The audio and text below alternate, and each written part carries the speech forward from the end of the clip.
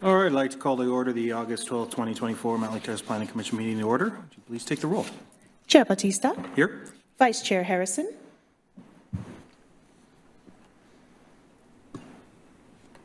We see Here. you. Commissioner Stenson. Here. Commissioner Thompson. Here. Commissioner Morgan. Here. Commissioner Betcher. Here. Commissioner Landis. I'm here. All right, item number 3, approval of the July 22nd, 2024 meeting minutes. Does anybody have any changes or corrections to those? I am not hearing or seeing anything, so we'll go ahead and declare those accepted as presented. And we have a little bit of change in order tonight, so we're going to be swapping some places. So the new item number, the item number 4 agenda is going to be draft comprehensive plan review.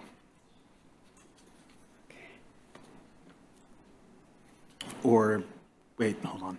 Never mind. Sorry.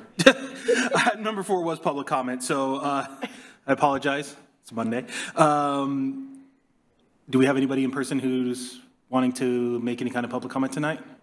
I see we have some people, so I just want to double check. We have someone signed up online to make public comment. Okay, so since we actually have someone online for public comment, let me just go ahead and read the spiel. So for public comment, no person shall make any personal attacks or threatening remarks while addressing the Planning Commission which disrupts, disturbs, or otherwise impedes the orderly conduct of the meeting. Any person who is engaging in this conduct that disturbs, disrupts, or impedes the business of the Planning Commission or whose comments have been ruled out of order by the presiding officer shall immediately cease and refrain from further improper comments or inappropriate conduct. All hate speech will be construed as threatening remarks. Thank you. May we have Jen Lian speak first?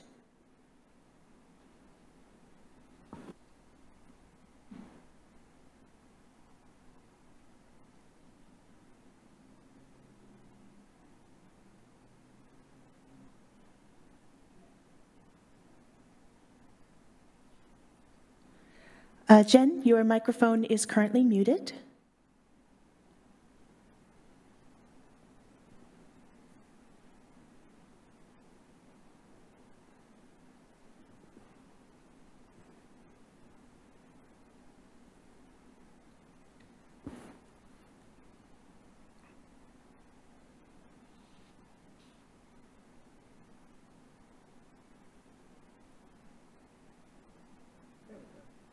Hello.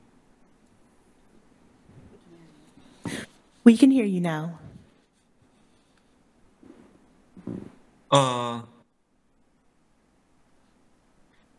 So may I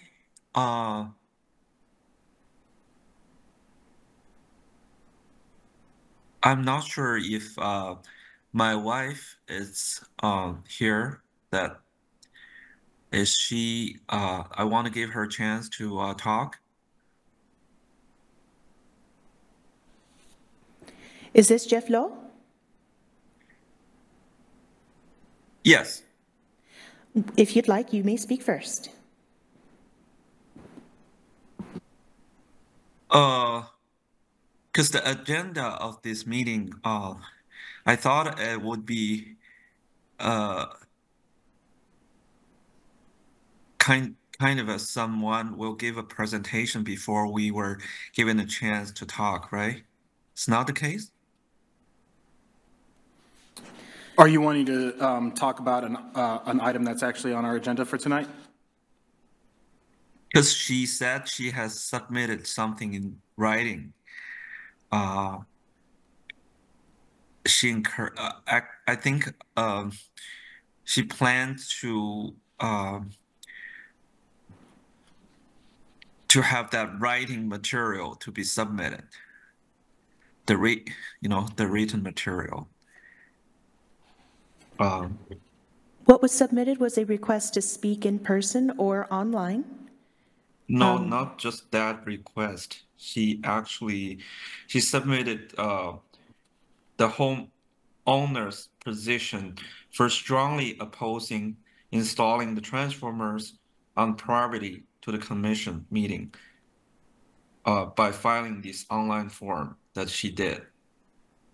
Because basically, to make a long story short, our property was um, planned with this project to install a transformer very close, very close to the major location of all these bedrooms, and we were having big concerns regarding the health issues related to the installation of a transformer that is so close to us. I think I already talked to the mayor in the past regarding this, and I was told that it is flexible, at least I think a couple months ago. This the initial, I think the comments I gave is on the 6th of June, June 6th. That it's the first time I spoke about this. I said you should actually um, reevaluate the plan to see if there's other workarounds without having to put the transformers so close to us. And maybe, I mean, one option is to the other side of the street to see if it is, doable, or maybe if, the plan is flexible enough to make it happen. And at least about a month ago, I was told that they still be able to consider that as an option. But I'm not sure about the final decisions and when the final decision can be made, and when we were given a chance to talk about this, directly to the project management to see if this particular plan can be worked around. I mean, because right now we were not even know exactly, where that transformer is going to be located. But from our understanding, from the negotiator, what the negotiator gave us a map, right? It gave us a kind of a layout, and try to explain to us where it's supposed to be, but still, we haven't gotten a chance for the negotiator to pinpoint exactly where that location is. It's just still something I think we would want to know exactly. That's the current status. I'm not sure if we will be given a chance to doing the real the negotiation with the plan with the project management to actually see if there's another workaround. Traditionally, the Jeff? the negotiator here is to negotiate the compensation, right? But we would not want to negotiate a compensation. We just want to negotiate the plan to see if there's something that you can do Jeff? to change it. We appreciate your public comment, but I'm afraid your time has come to a close. Yeah, that's that's all I want to say. Thank you so much. Thank you very much for listening. Yeah. Thank you. Does staff have his contact information that we can circle back with him on that? Okay, thank you. Was there anybody else?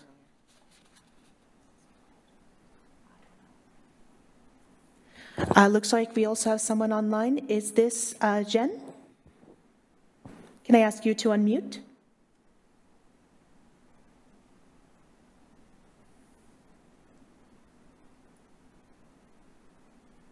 I unmute or?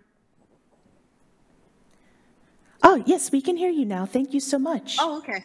All right. Thanks. Yeah, sorry about the technical issues with Zoom. I'm still trying to navigate it more successfully with more experience. So, I just want to share some of my concerns with this matter installing the transformers on or near the property we own. So I know it's been going on for a while, but I personally feel still there is not a good amount of transparency between the homeowners and the project or the people who are representing the project. I not 100% sure exactly what kind of information we should be expecting. Since last time, about 1.5 months ago, we share our opinions slash concerns with the city councils. However, we have not heard any proper following up or updates from the city as we were promised. So that is a disappointment. In addition, I have been expressed numerous times that the installing the transformers are associated with health hazards, health concerns. Not only that, there's also physical harms.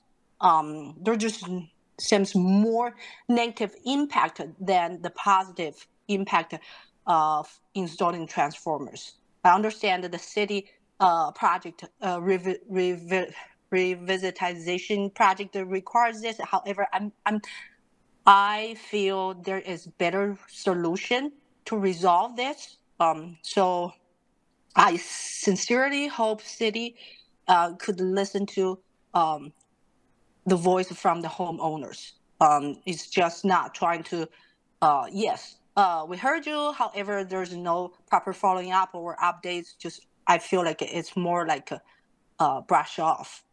In addition, I don't know if you need me to go over some like statistics or confirm the health findings in the specific area. The transformer, electrical transformer is associated with health hazards and could further leading to numerous health dysfunctions. So that is the most concerning.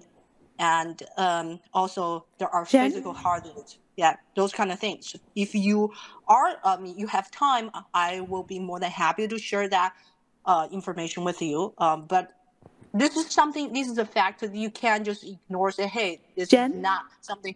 Yes. My apologies, but your time has come to a close. We greatly appreciate your public comment. Okay. Yeah. So what should I expect as the next? My understanding staff will be able to follow up and at least provide some additional updates to what they're referring to. Yeah, I'm not aware of the situation. It appears that they have spoken to the mayor and city council, so staff will follow up and have someone get back to them on what the status of this is. I'm unaware of this issue. Okay. Okay. Is there any specific timeline should I expect him from hearing back from the city council or proper following up? Would you just want to have a reasonable expectation? I will follow up tomorrow as a staff member to have somebody follow up with you. I don't set timeline for council to get back to you, but I'll make the city manager aware and then anybody that we need to talk to concerning this issue. I'm kind of unaware of this issue or the transformers or who's installing them or anything like that at this point, but I will follow up tomorrow. Thank you.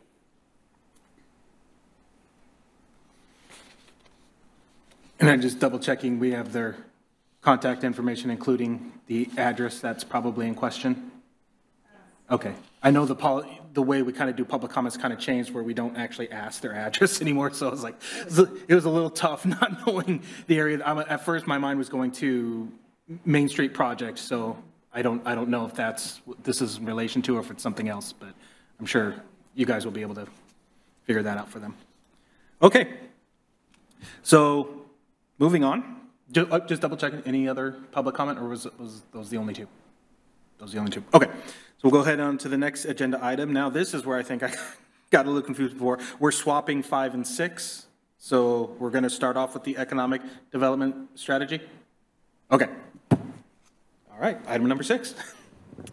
All right. Good evening, Chair Batista, Vice Chair Harrison, members of the Planning Commission, Jonathan Morales, Senior Planner. Wanted to have an opportunity to introduce David Fisk from Leland Consulting Group, who's been our consultant on the Economic Development Strategic Plan. Last meeting on July 22nd, we distributed a draft and Economic Development Strategic Plan, and we requested comments from Planning Commission by August 7th. And so today, the purpose of this meeting presentation is to discuss those comments. So I'm going to pass it to David, who has prepared a summary of comments, which should be in your packets today. Take it away, David. Great, thank you, Jonathan. And good evening, commissioners. Good to see you all again. I have a brief slide deck just to pull up. Yeah, I think you all should have those consolidated comments in front of you, but I figured I can pull them up on screen as well. There weren't a huge number of them, so we can sort of move through a couple of the questions, and so I can have a chance to answer those. And then I plan to really focus our discussion today on the strategic framework, the sort of 3 major strategic or strategies and the objectives and actions underneath those, where we received a number of comments. But for those of you that had not submitted comments by last week, this would be a good opportunity to discuss further as well. So let me pull up my screen. Moment, or give me a moment.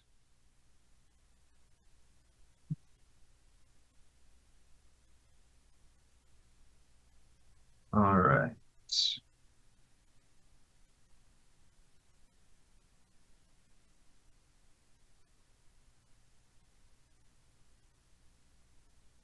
Are you all able to see my screen? Yes. Excellent. I unfortunately cannot see you. Give me a second. There we go. So I'm not just speaking to a blank screen. So first off, just wanted to give a quick reminder. So based on our discussion last time, we did add another meeting onto the commission's agenda. So we met on the 22nd, provided some received written comments from some of you last week. Tonight, the 12th, we're going to discuss those comments, and that should say further discussion. And on the 26th will be a chance to provide final comments or feedback on the plan and consider providing a recommendation to bring the plan to City Council. And that leads us then to next month in September. We'll be bringing this to City Council for a work session and then consideration for adoption. So I think that works well. Your comments were well received last time. Give us a chance to integrate any feedback we received tonight into a follow-up draft. So then on the 26th, hopefully you will feel comfortable recommending that draft is brought forward to City Council. So with that, to hop right into it, really I am pulling up just a couple questions, pulling out from the comments we received. Many of the comments, especially on the front matter of the plan, or I should say the first 3 chapters of the plan were mostly comments or things that we can just be integrated. I don't necessarily feel they needed to be brought up for discussion today, but if anyone feels otherwise, please feel free to stop me. But there are a couple questions here, and I should say we received comments just from 2 commissioners. There will be a chance to provide further comments, of course, before our next meeting. But again, there's a good opportunity to chime in if there are thoughts from others. So one of the questions here was about this map here, about the Mountlake Terrace buildable lands. So the comment, are the island lots on the map showing as redevelopable, just larger lots? Why these specific locations? And so I thought I would just spend a minute to explain what this map shows. And so the redevelopable parcels would be the dark green ones shown on this map. And this is showing the official designation of parcels within Mountlake Terrace's buildable lands inventory. So this is a process that every jurisdiction within Snohomish County, within the state, must undergo, or every fully planning jurisdiction, I should say, undergoes, highlighting land that you will be utilizing to plan for and assess your land capacity going forward under your existing zoning. So that's what this map is showing. What is the land that is expected or could be expected to have a chance to develop or redevelop over the next 20 years? This is for the planning horizon of your comprehensive plan, so through 2044. And so the vacant ones are sort of self-explanatory. Pending, the pink ones, are projects that have recently either developed or are under construction or have recently been permitted. So those parcels are have been removed from that buildable lands inventory. And then the redevelopable is based on a number of factors, but primarily looking at land values. An improvement to land value ratio is one of the major indicators or criteria used, meaning the ratio of the building on the site compared to the land value. And then also through coordination with city staff, likely this commission had a chance to chime in. Some parcels could also be included, like in this case, many of the parcels within the town center area, because of the recent upzoning and changes that brought about further redevelopment potential there. So that's a bit of an explanation just on why these parcels are shown on here. But I wanted to give a chance to the commissioner who asked this question if you wanted further clarification or other questions about this map. Hi, David. I think I was the commissioner who wrote the question, and no, I think you explained it perfectly. That pretty much answers my question. Thank you. Excellent. Good to hear. Yeah, and this map was sort of presented in the plan in the context of the city has very little vacant land. As you can see on here, there's very little of the gray color, and that's sort of your low-hanging fruit for development. So it's driving home the point that any future development would need to be infill development or redevelopment of a property that already has an existing structure on it. So the other question I received or comment, so this table here, and I apologize, it's a little bit blurry. This was showing the results of a leakage analysis, basically looking at where do people in Mountlake Terrace spend their money across various retail categories. And then there's the column current leakage. So today, where are they going? And then future demand is taking into account future population growth forecasts for Mountlake Terrace and applying that to these same retail categories in terms of potential future spending power and demand, to then lead to a potential estimated number of new stores within these retail categories that would be that could be expected to be in demand over the next, in this case, through 2035, so over the next 10 or so years. So the question here is 3 auto parts stores, correct? There's already 1 store on the east side of the city, 1 on the outside of the limits to the north, and auto-oriented businesses are prohibited in the town center. So does this account for town center TOD population growth? So it does account for some population growth, which would account for some of that town center growth, which is where much of the growth is expected to occur. And I'll just sort of comment on the fact that while there are stores nearby, but they are outside of the city limits, would potentially skew some of this analysis a bit, because this is assessing just that. Is the money being spent outside the city of Mountlake Terrace, meaning you're not capturing any of the the tax revenue that comes along with that. And so yes, that it is correct, but there could potentially be a need for a caveat there. However, with future demand or growth, could say that there is an expectation there could be further demand for that within the city limits.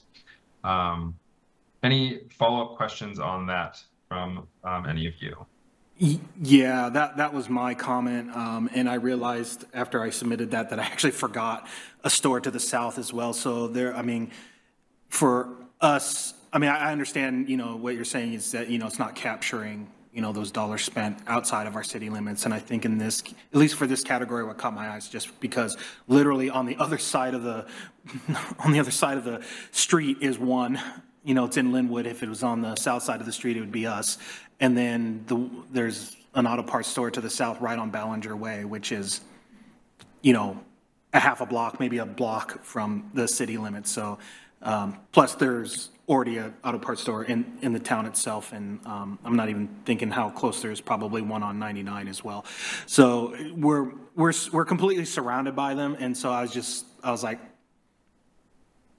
if this is going to help shape, sort of future policy, I'm not sure we necessarily need to try and account for this type of retail activity because I think we're pretty well served in that category, especially because when I think of like auto parts stores, I don't usually think of auto parts stores in sort of more pedestrian friendly mixed use environments. They tend to be more strip mall auto oriented, and so that kind of caught my eyes, like, well, that's one, we're kind of overserved with those already, and two, the type of development that you would see those in isn't necessarily the type that we're trying to see moving forward. Yeah, and I think that's definitely a valid comment. I'll pause in a second just to let other commissioners chime in if they'd like to, but I'd say that is somewhat of a limitation of this type of analysis, and that this is just sort of providing the results of that analysis of where your dollars are going. I think it is up to this commission, up to city council and city leadership on whether or not this shapes your policy going forward. I think the way at least the strategies are framed in this plan, as well as your economic vitality element, is that it is not the intention of the city to pursue necessarily further auto-oriented types of businesses. But this is maybe just showing where your dollars are going, where there might be demand, and so then it's up to you all to sort of shape your policy to capture the types of retail that you want to see. And so this is noting there's going to be future demand for more fast casual restaurants, other health or sort of personal goods stores, things like that. And so if that's more within line what the city is hoping to see, which through stakeholder involvement, that is the case. That's really how we should be gearing our strategy and policy. I will say though that not trying to diminish that that is a significant amount of leakage, and obviously we would like people to spend those dollars in the city. So I guess it would only raise more questions as to why a resident of Mountlake Terrace maybe would travel outside of the city. Is it just because of convenience, because they just happen to be closer to the store that's just outside of our boundaries, or maybe is this something more simple as they just have a preference for brand and have always gone to a certain brand store X as opposed to store Y, and so it's just always off their radar. So I don't know. It looks like I have a commissioner who has a comment. Go ahead, Commissioner Betcher. Thanks. Actually, I have two questions. So one, that negative number there with a full-service restaurant, how do we interpret that? Are we oversupplied, or is that a potential strength that we have? Like, I assume people are coming from outside to visit our full-service restaurants. Yes, so that's what that means, is that based on the estimated sort of demand within the Mountlake Terrace population, there's more money, over $12 million worth of spending at your full service restaurants, more than you would expect to come from Mountlake Terrace residents themselves. Cool. So I like that. I think that is, if we're a tasty town, maybe that's a good sign for us. The other question I have, I feel like One of the things I would be really interested to see in is like third places. One of those things that kind of strengthens the community. I think there's sort of a need for that kind of thing. And they're not necessarily all captured in retail, like a library could be a third place or a park. But, you know, two common ones are cafes, and we've got like Hemlock State and some other breweries, bars, things like that. How is that captured in this analysis, and are there missing categories? So a good question. That nuance is not necessarily captured in this analysis, at least the numbers that are shown here. You mentioned Hemlock Brewery. That would be captured within, I think most likely within full service restaurant. In terms of third places or sort of activity just being driven to a location or a business, there are methods to, and so you can see in the source here, Placer AI, if you're all familiar with that data source, it anonymizes cell phone data to see where people are going. Seems a little creepy, but it is completely anonymous. And there are ways to sort of to look at in almost real time. There's a 3-day lag on where people have been traveling. So that's not an analysis we had conducted as part of this process, but it is, there are ways to sort of track if activity is growing just in sheer volume of visitations to a place, which might be worthwhile to track going forward. Yeah. I know that is a goal of the city, of course. Yeah, I do think as we're looking, especially if we're trying to create new neighborhoods or enhance existing neighborhoods, like being able to identify the kinds of uses that like are a little bit intangible, but like to capture in this kind of data. But I think that those uses that sort of build a sense of place would be good. Like you can kind of, you know, squint your eyes a little bit and say, well, maybe full service restaurant plus clothing stores plus like, you know, -1 auto parts store plus like, you know, healthcare, like maybe that equals a vital, like sort of the base minimum unit of like a neighborhood center. But I think if there is a way to like capture sort of different categories of things that lead to like something that can be an anchor that then grows the neighborhood, I think that would be valuable. Yeah, I think it's a good point. I think as we probably can all know, just or think anecdotally, restaurants often, you know, food businesses often drive activity. Mountlake Terrace obviously has some good news in that regard, just in terms of there are people coming to your restaurants. This doesn't show exactly, you know, where those restaurants are located that are driving all of this spending. But the types of retail, grocery stores, you know, fast casual or just food-based businesses in general are often anchors that then drive further activity to other types of retail, and clustering them together is sort of when you get that anchor of activity, or sorry, that the diversity of activity that you all are looking for, especially in your town center and then potentially in other neighborhood centers throughout the city. So I think that's, you know, at least I hope that is captured within some of the strategies within this plan. It's maybe something we can try and make a little clearer, that is the intent. It certainly is stated clearly within your town center sub-area plans. And I think through the comprehensive planning process, we've heard that as well, and trying to drive that sort of activity into your town center in particular.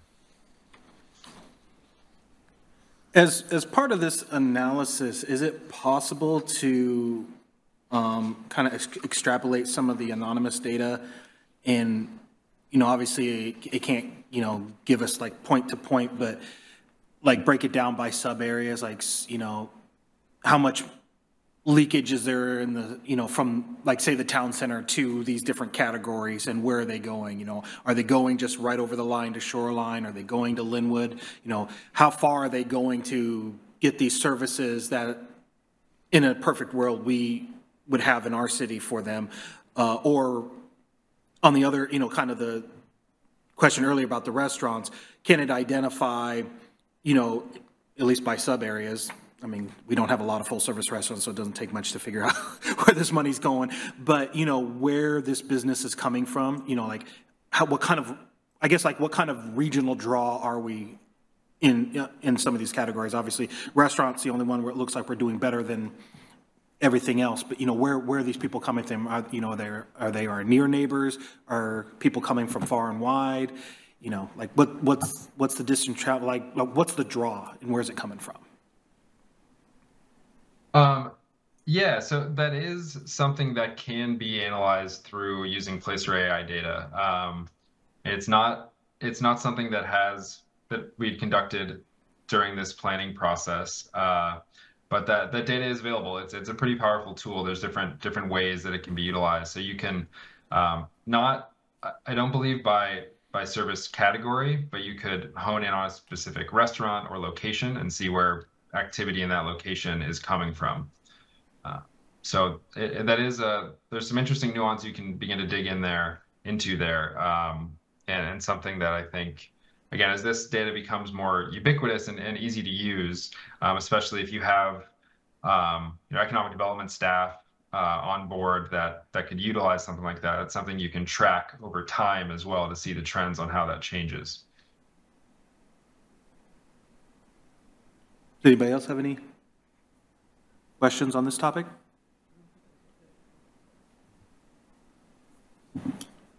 All right. So those are actually the only sort of questions or comments that I pulled out from the first few chapters. The rest of the time, I wanted to just go through the strategic framework itself. Probably not going word for word through every single one, just for time's sake. I'm assuming all of you at least have spent some time with the plan.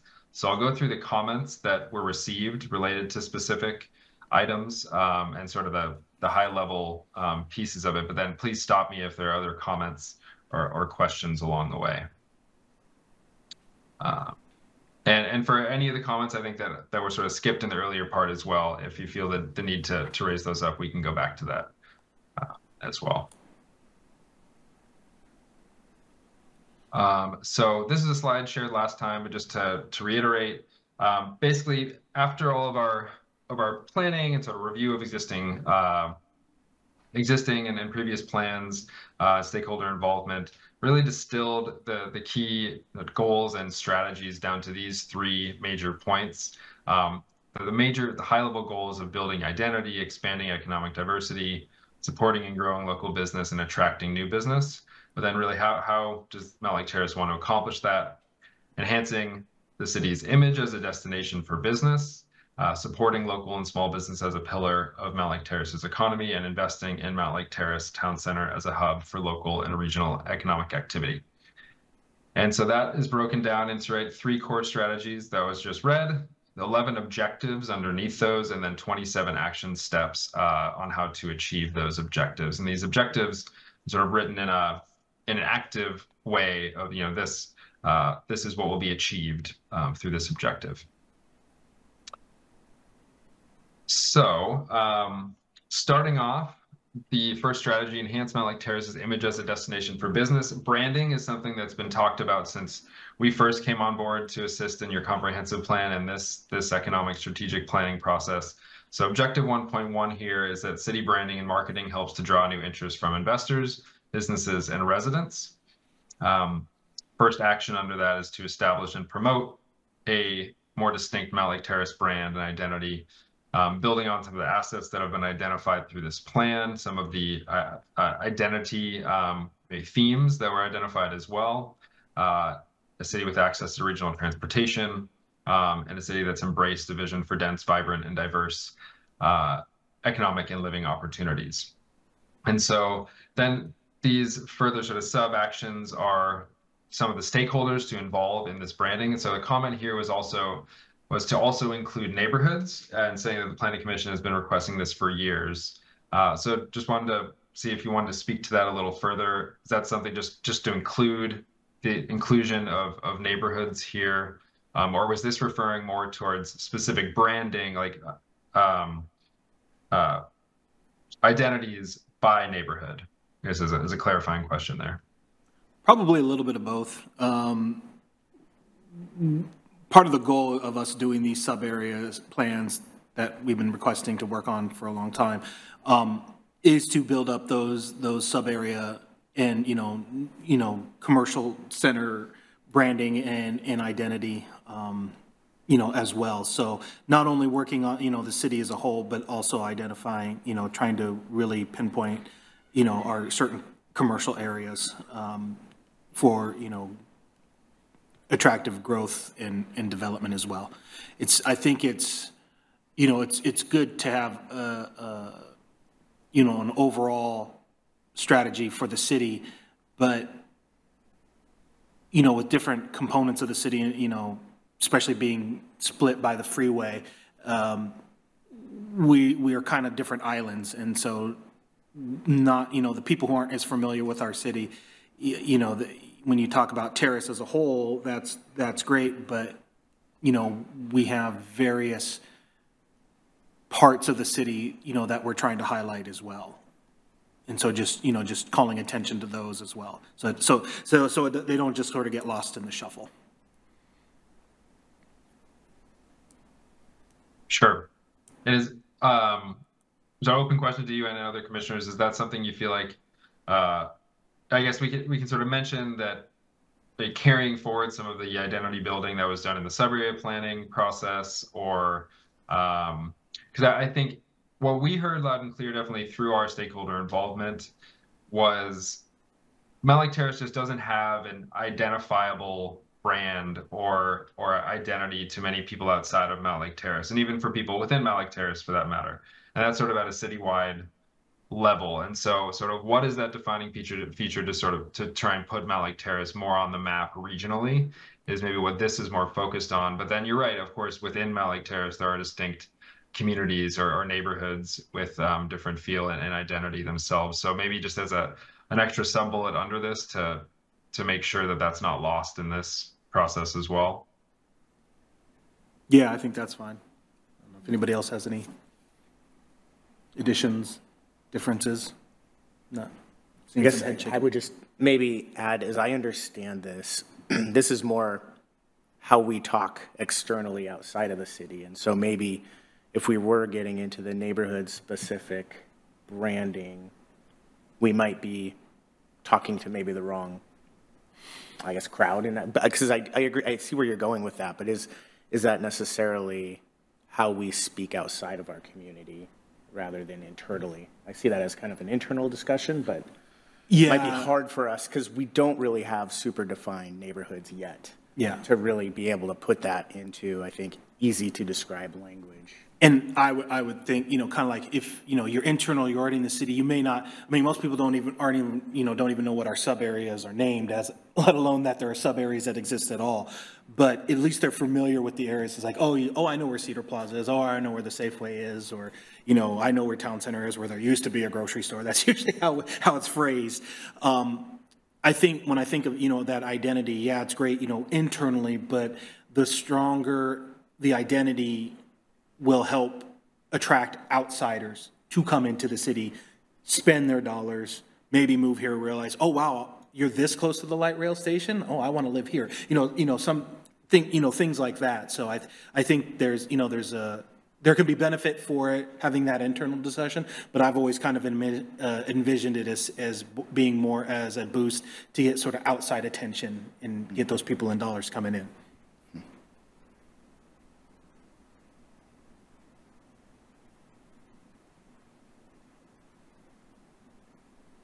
All right, any others on this first action item?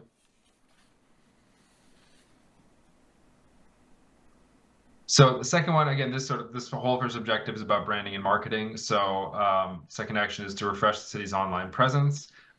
City has an online economic development webpage that does have a good deal of information on there, but I think making it a little more pertinent, up to date, perhaps a little more interactive in the way that you can access some of the information is a viable tool to promote economic development, make the city again feel like an attractive destination for businesses or anyone else perusing your website. So some other options considering including testimonials, some links here to some local but also national examples of some good economic development websites, and then beyond that, exploring ways to reach other intended audiences. So through articles, potentially holding conferences or other events with strategic partners, which some of those partners are mentioned further along here. So no comments that were received on that. I'm going to keep moving along unless, again, please stop me if you think there's, you have a question or comment on this.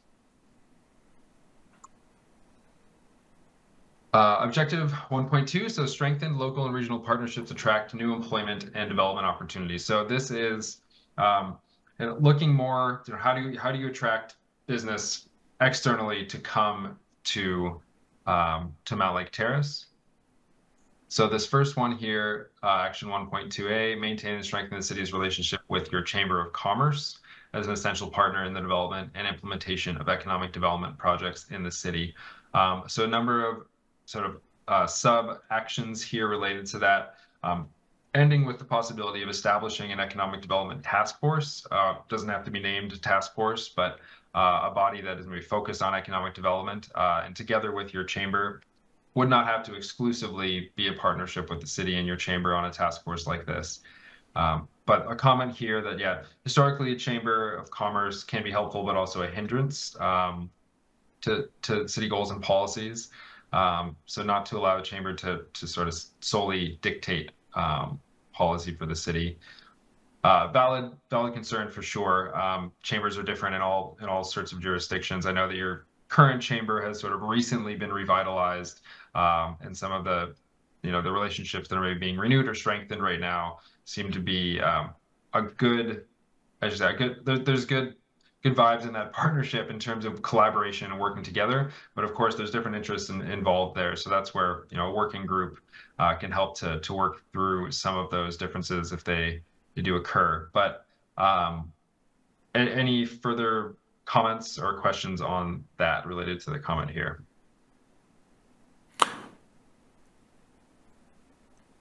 That was one of my comments. I think especially given the size of the city and seeing how things have, or how transactions have sort of occurred in the past, it's really easy for a few outside business elements to try and throw their weight around. Kind of a big fish in the small pond kind of scenario. And I mean, I see it, where I work in a larger city, the trouble sometimes with, chambers of commerce and downtown associations, how while we want businesses to be successful, their self-interest sometimes goes against, overall city policy and goals. And I've always had concerns, and will probably always continue to have concerns, about a small representation of this community having an outsized influence. Obviously, that influence is probably direct from the chamber members, or maybe not even chamber members, but usually directly to council. They've learned over the years they don't get very far with us. But it's a concern, and I think I've made other comments here in the past.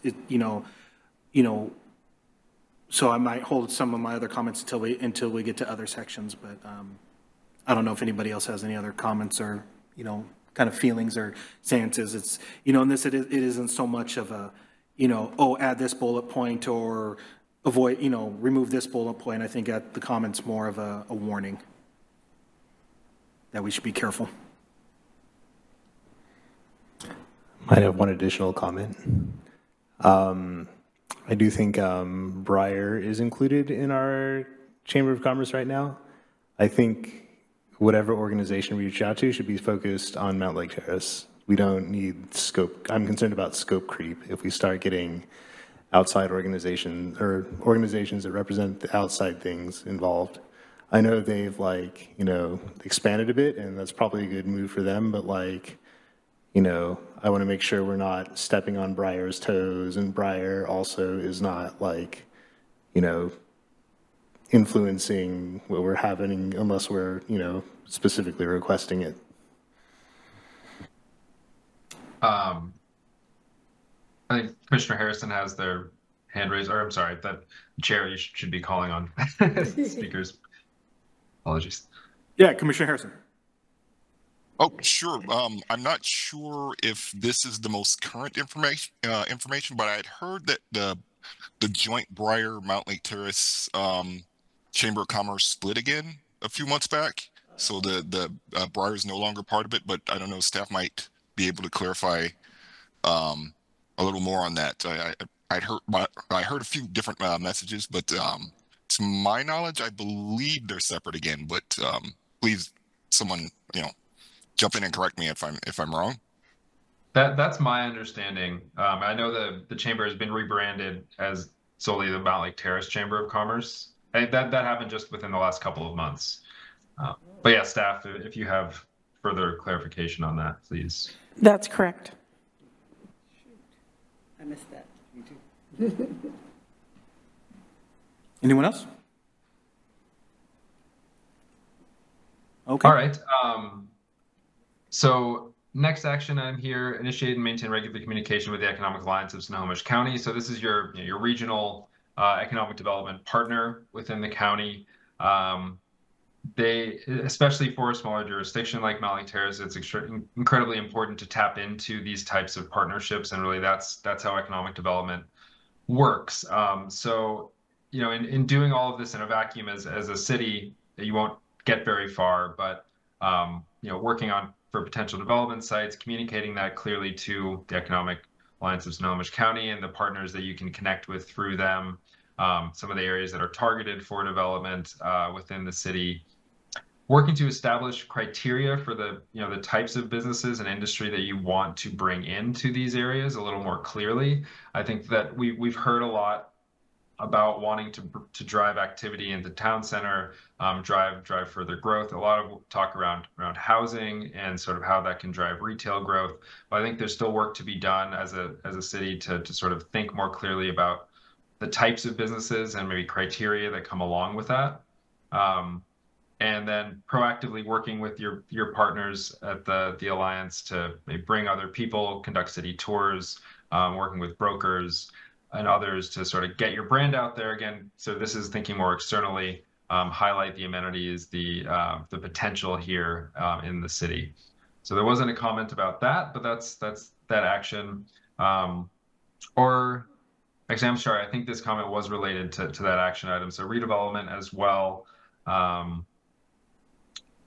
Within the areas built near light rail stations as well as future desired station locations. So I think that's related to kind of just the targeted areas that you should be highlighting through these partnerships. Just another on that. Just to sort of add that somewhere as well. Obviously Town Center has already got a light rail station. We wish there was one at Melody Hill, maybe pie in the sky dream in the future that there'd be one there, but Melody Hill being an area that potentially could see redevelopment in terms of not only mixed use, but maybe some reimagining of the light industrial area, maybe transitioning to some life sciences or, something in the future. The fact that potentially, we can't overpromise, but, that there could be a light rail station there in the future, I think would be an important selling point for that neighborhood, and not to forget how close our northern part of the city is to the Linwood Light Rail Station as well. That sometimes gets overlooked. Yes, I think that was noted on another comment here. But yes, that's a good point. I mean, both proximity to Linwood as well as the potential future light rail station there.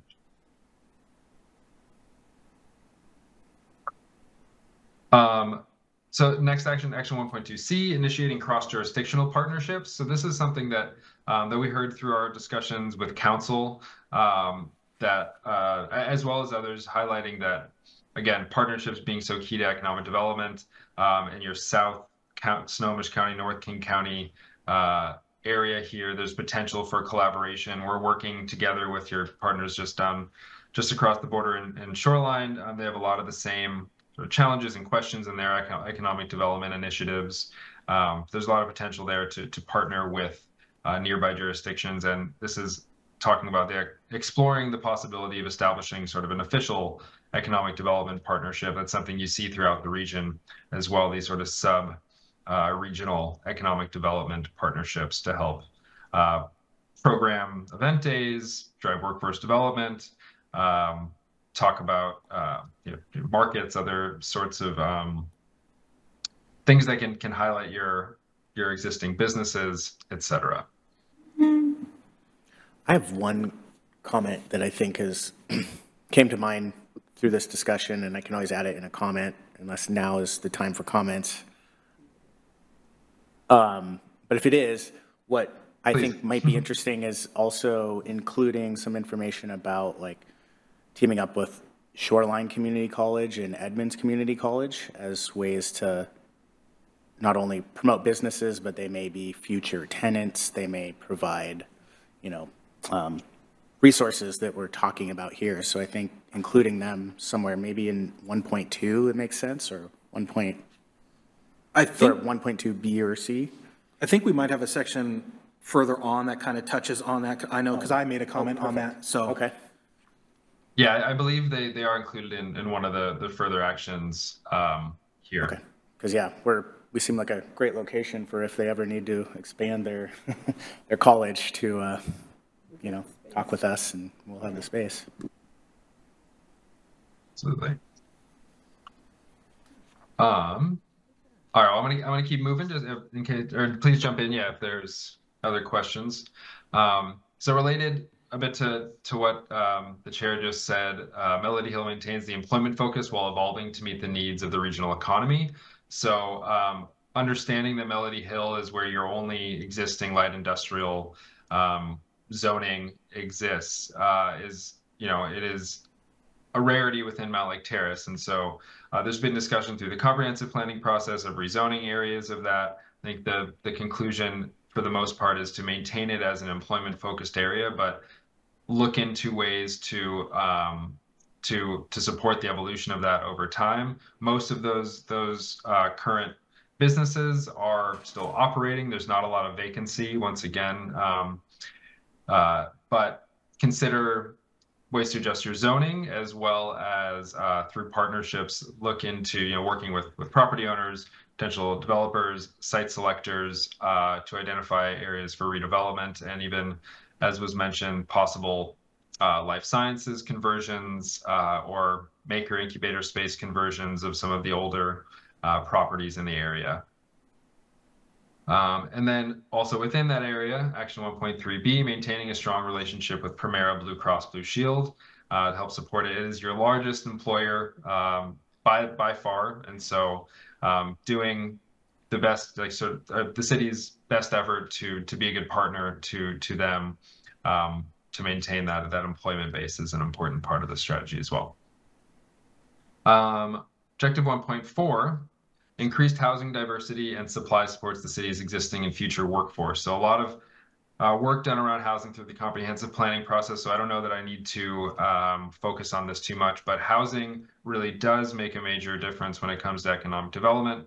One of the key findings from the analysis in this and through our stakeholder involvement, and really this is just a regional issue, the lack of housing in certain areas can be a detriment to finding employees, for businesses finding employees that want to live close to their job. Mountlake Terrace has an opportunity to increase housing. It's a relatively affordable place to live within the region. That can be a strategic advantage when it comes to attracting employers and future residents as well. So a number of strategies there that are in alignment with the comprehensive planning work around housing to support future housing development and growth. Looks like I got a commissioner with a question. Commissioner Betcher? Yes, thanks. How much do you find these two items to be in potential conflict? Like in Linwood, we've seen a lot of strip malls get redeveloped into apartment complexes, and the strip malls are sort of like these, dead places, but they're also like, very cheap places for new businesses to locate, with those being replaced with apartments and very little like business space. That is a concern I've been seeing locally, and I'm curious if you have any thoughts as to how these can be balanced, or if you have any metrics you'd recommend or any comment on sort of if these two are in conflict, sort of how do we either avoid conflict or optimize for one or the other? A good question. I think, one of the sort of simplistic answers is, rooftops drive retail. If you're looking to have an active retail core, especially within your town center, Mountlake Terrace is already a relatively dense city, but just in terms of a further density of activity and households within particularly your town center can help to drive that sort of retail growth. Within your town center zoning, there are requirements around ground floor commercial. So, as further housing is developed, there will be retail spaces that become available. There are some challenges there around affordable commercial spaces, of course, and new development, new podium style or mixed use development, not always the most affordable. So I think there are, further along in these actions or objectives, there are some strategies around keeping commercial space affordable, or some things the city could do to support the provision of affordable commercial space.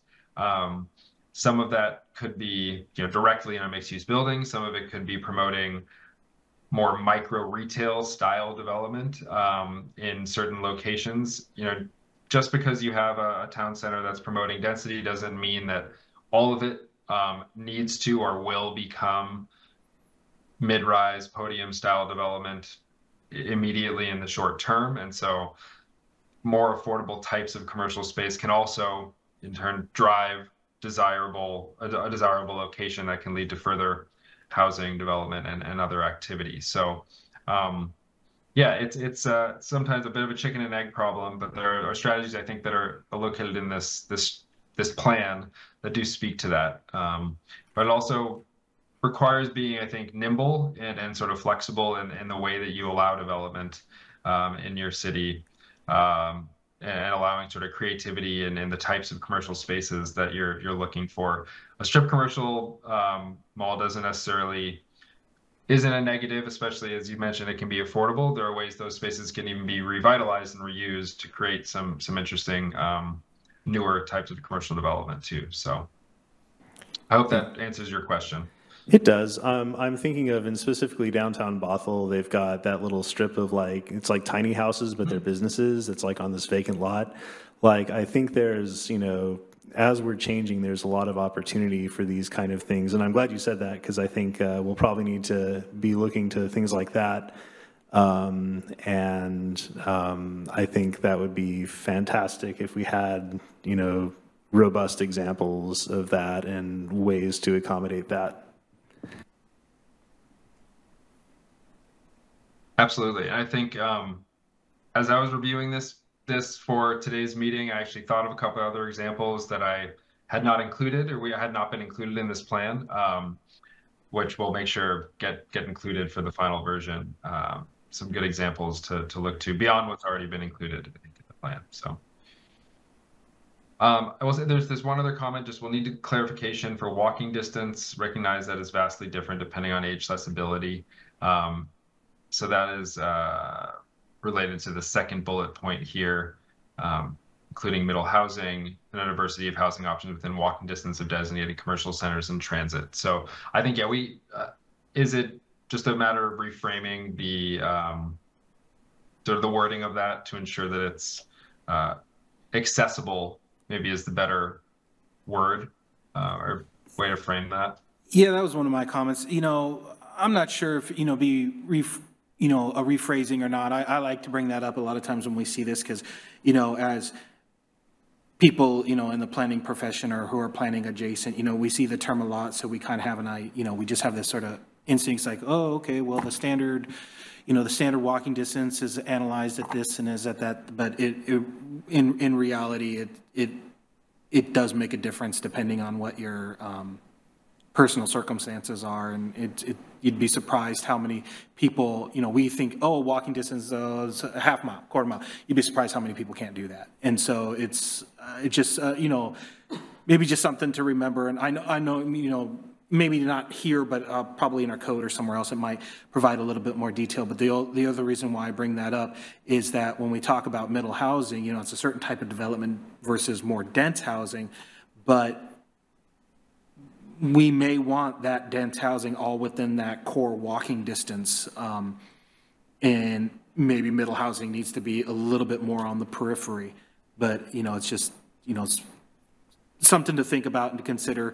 The other thing is that you have to be a little bit more mindful, at least in Mountlake Terraces, depending on what part of the city we're talking about too. There's a lot of hills, and hills can impact how far somebody can walk or wants to walk. As well, so there's a little bit more dynamic conditions going on. So it's just I know this. These bullet points aren't meant just sort of be a blanket statement. But I always like to throw that in, so kind of makes us think a little bit harder on some of these things. Yeah, it's an important thing to continue to harp on and bring up. So we can include some of that in here as well, but I think just in general, your statement that we need to be thinking about that in general in terms of housing placement in the city. So agreed. So moving on, I want to just make sure there's other agenda items after us, so I'll sort of move a little quickly to where we have the other comments. But this objective here is talking about really empowering staff and the need for a dedicated economic development staff member to help execute this plan, because ultimately that's what will be necessary to really make economic development a focus of the city. So there weren't any comments on that. I know we've talked about this previously. I guess my only comment on that would be, and maybe this is a question for staff, is one enough? Or should it be more? Or I think one's a start. A start. There we go. Okay.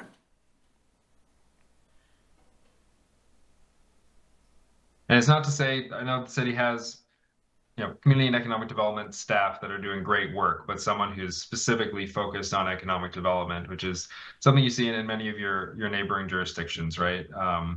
And could grow into more as the need is established. So strategy 2, support local and small business as a pillar of the economy. So there were no comments on this page. I think by and large, this was really one of the driving forces of this planning process that sort of came out very loud and clear. A lot of these recommendations were developed in coordination with your local business community, as well as other members of the community. So some strategies here about how to basically make the city more friendly to small business, establishing a one-stop business center, and then continuing to partner with your chamber and other business groups or government agencies to identify the needs and create resources to meet those needs. So there were many members of your chamber that said they'd be enthusiastic about working with the city on developing some of these resources to whether it's through your website or through activities that are in person as well. So tapping into that, I think, is vital. But other partners, Washington Small Business Development Center, SCORE, there are others mentioned later on in this section here as well. So can you just clarify real quick? Objective 2.2 and the actions underneath it, these are speaking towards ways to make affordable commercial space or commercial space more affordable to local and small businesses in Mountlake Terrace. So some updates to the town center zoning to incentivize provision of ground floor commercial space that targets local businesses, shared workspaces, second floor commercial spaces. So some strategies around how to accomplish that and potentially working to provide smaller spaces, which just inherently will be more affordable. This is something we heard very clearly from members of the chamber as well, that Smaller commercial spaces, micro retail types of spaces are often what are most in demand. Comment here though, though no current demand commercial use beyond the first 2 floors should also be considered. So I think, yes, that is valid. As noted there, not no current demand, or it's difficult to state that there's demand for that today. But I think your zoning is in place that it would be viable, or buildings can be built for office or more vertical commercial style development, most certainly. But did you have a further comment or want to speak to that comment at all? No, not necessarily to that comment. I know that's something that we've talked about. You know, we were trying to push even second floor commercial development for a while. You know, the idea was ground floor would be more, you know, retail, second floor would be more sort of an office, medical type businesses. Pie in the sky, the demand is so high, you know, we would need another floor for commercial, or maybe just flat out see, you know, a commercial building, you know, in our town center that, you know, isn't mixed use because there would be so much demand, but, you know, that's far on the future. I just wanted to circle back real quick on the previous slide. At the bottom, you were bulleting kind of the agencies. You have SCORE there. To me, given my background, SCORE, I think of the South County Jail. So what is SCORE, real quick? Oh, I'm sorry. It is a national small business support agency that has local entities throughout the nation, and is related to the Small Business Association. Okay, cool, thanks. I can clarify that acronym though, there. Any other comments on this here?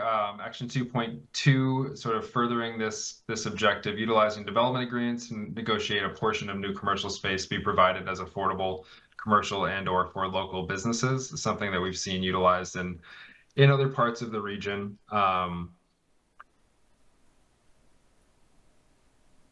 Let's see. And yeah, relevant to Action 2.3C, which will be mentioned here in a moment. Objective 2.3, Mountlake Terrace operates with a spirit of entrepreneurship to encourage new business startups as a pillar of its local economy. So more about the culture of supporting new business and activities that can be done to do so. So this Action 2.3A, approve upon business registration and licensing process for home-based businesses. Many of your businesses are home-based businesses, and so ensuring that process is as clear and simple and smooth as possible is an important strategy and thing to be reminded of. Comment here about will require more discussion, possible issues with setbacks and generated trips. I'm assuming this is related to the accessory commercial units down here in the bottom bullet. Yeah, that was mine. So pretty simple, straightforward. But I think we got another commissioner comment here. Yep. Yeah, I think maybe this Directive 2.3 kind of addresses my comment a little bit, but I just wanted to maybe talk a little bit about, you used the term micro retail before, and I think it's been pinging around in my head, and just how we can look at our zoning regulations to, explore that allowance of more neighborhood business uses that can be affordable and not just, the very classic ground floor retail commercial uses. And so I guess, I'm just wondering if we can consider like what kind of regulations that we can look at to help, infiltrate those in our neighborhoods to make walking distance less, to make things more affordable for businesses where there can be, a small neighborhood coffee shop on a corner that, that neighborhood would be utilizing, but it's not necessarily in a major commercial center. Yeah, well, especially when we're talking about neighborhood retail like that, neighborhood commercial, oftentimes it's just a matter of allowing it to happen, maybe allowing existing residential building to be turned into a commercial space, allowing for small scale storefronts to be established within your neighborhood, maybe with a radius in terms of the density of those types of businesses, in terms of how many can be allowed within a certain distance of each other. There are also strategies, as mentioned here, in terms of maybe incentives or fee reductions related to the provision of smaller commercial spaces within new development. And then there are sometimes there are examples of ground up micro retail type developments as well, where you can see maybe a larger building that is purpose built with smaller commercial spaces in mind. That have proven to be viable in certain locations, and so ensuring that your zoning allows that type of development as well, and maybe that parking requirements are not hindering the possibility of that. Oftentimes, parking requirement will be based on per business or square feet of a type of business, so that can often be a major barrier to that type of development as well.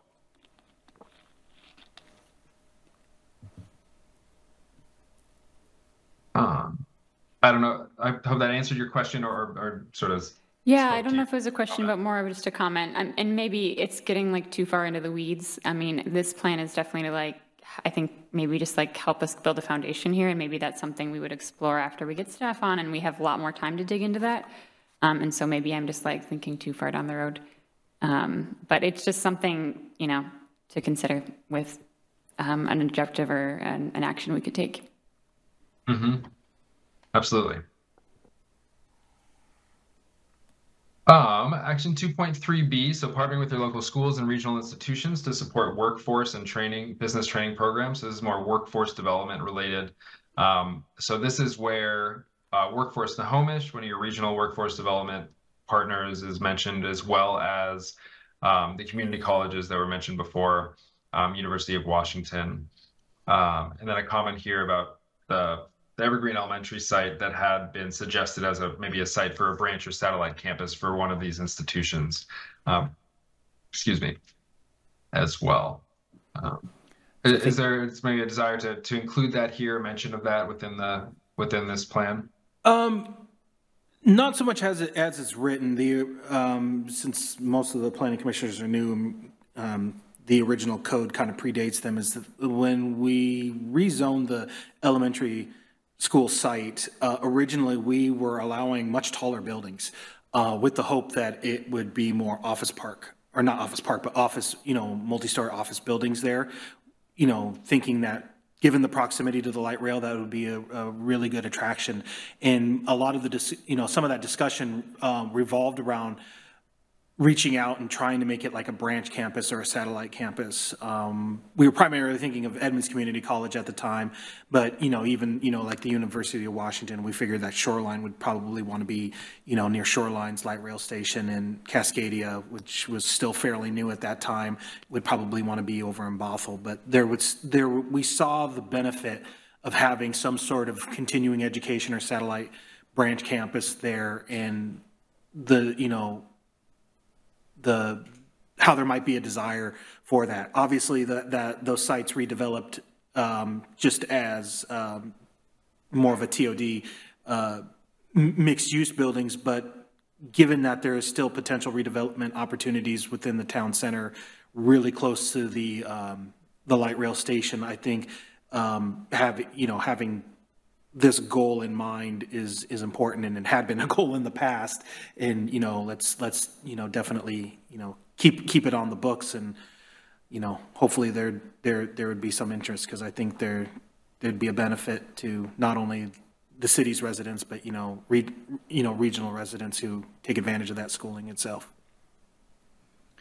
So kind of going back to 1.2 or 1.3, I think we're looking at two different contexts here, because I see this as maybe, I think your comment that's on there is in line with my comment that was on 1.2 and 1.3, where we're trying to attract the businesses physically, or these organizations physically, whereas I think, as I understood, what we were just reading was more of teaming with these organizations to develop programs. And I guess I'm looking at programs differently than actually how do we reach out to these organizations and say, hey, what can we do to get you to set up a satellite office here?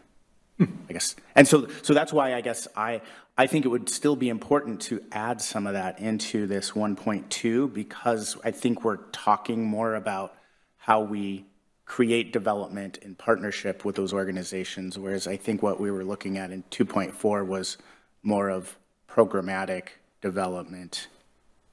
Unless I'm misunderstanding that, but I think it'd be that's a good for point. context. I think I was going to say including some additional text around the possibility of a satellite campus or bringing those partners to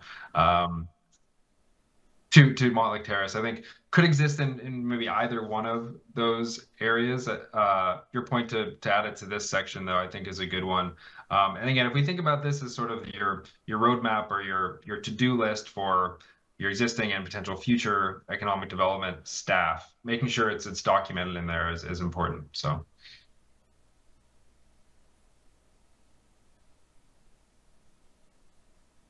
All right, we're on to this one. So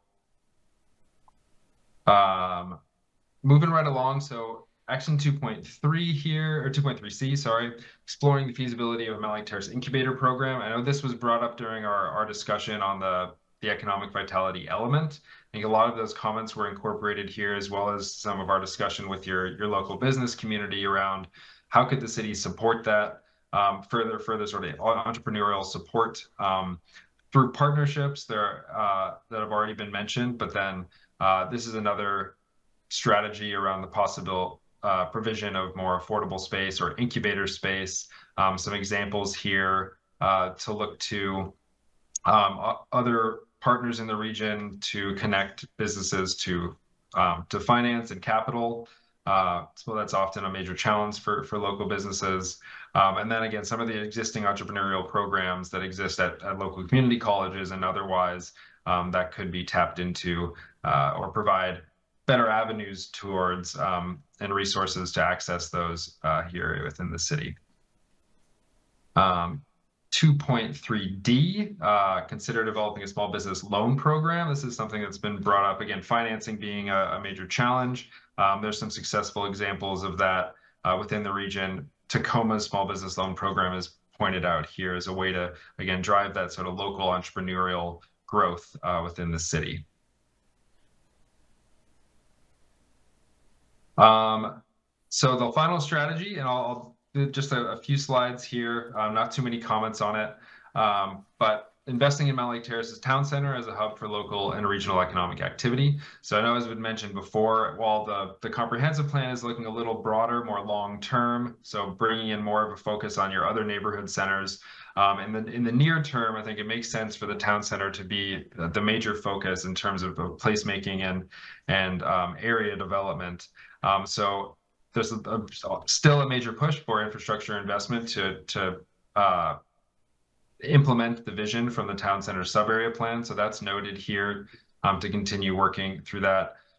Exploring the feasibility, of a tax increment financing district to support future public infrastructure investment. Some nuances within Washington's TIF program, but things that have been changed recently that do make it slightly easier and more flexible to utilize TIF funds towards infrastructure and other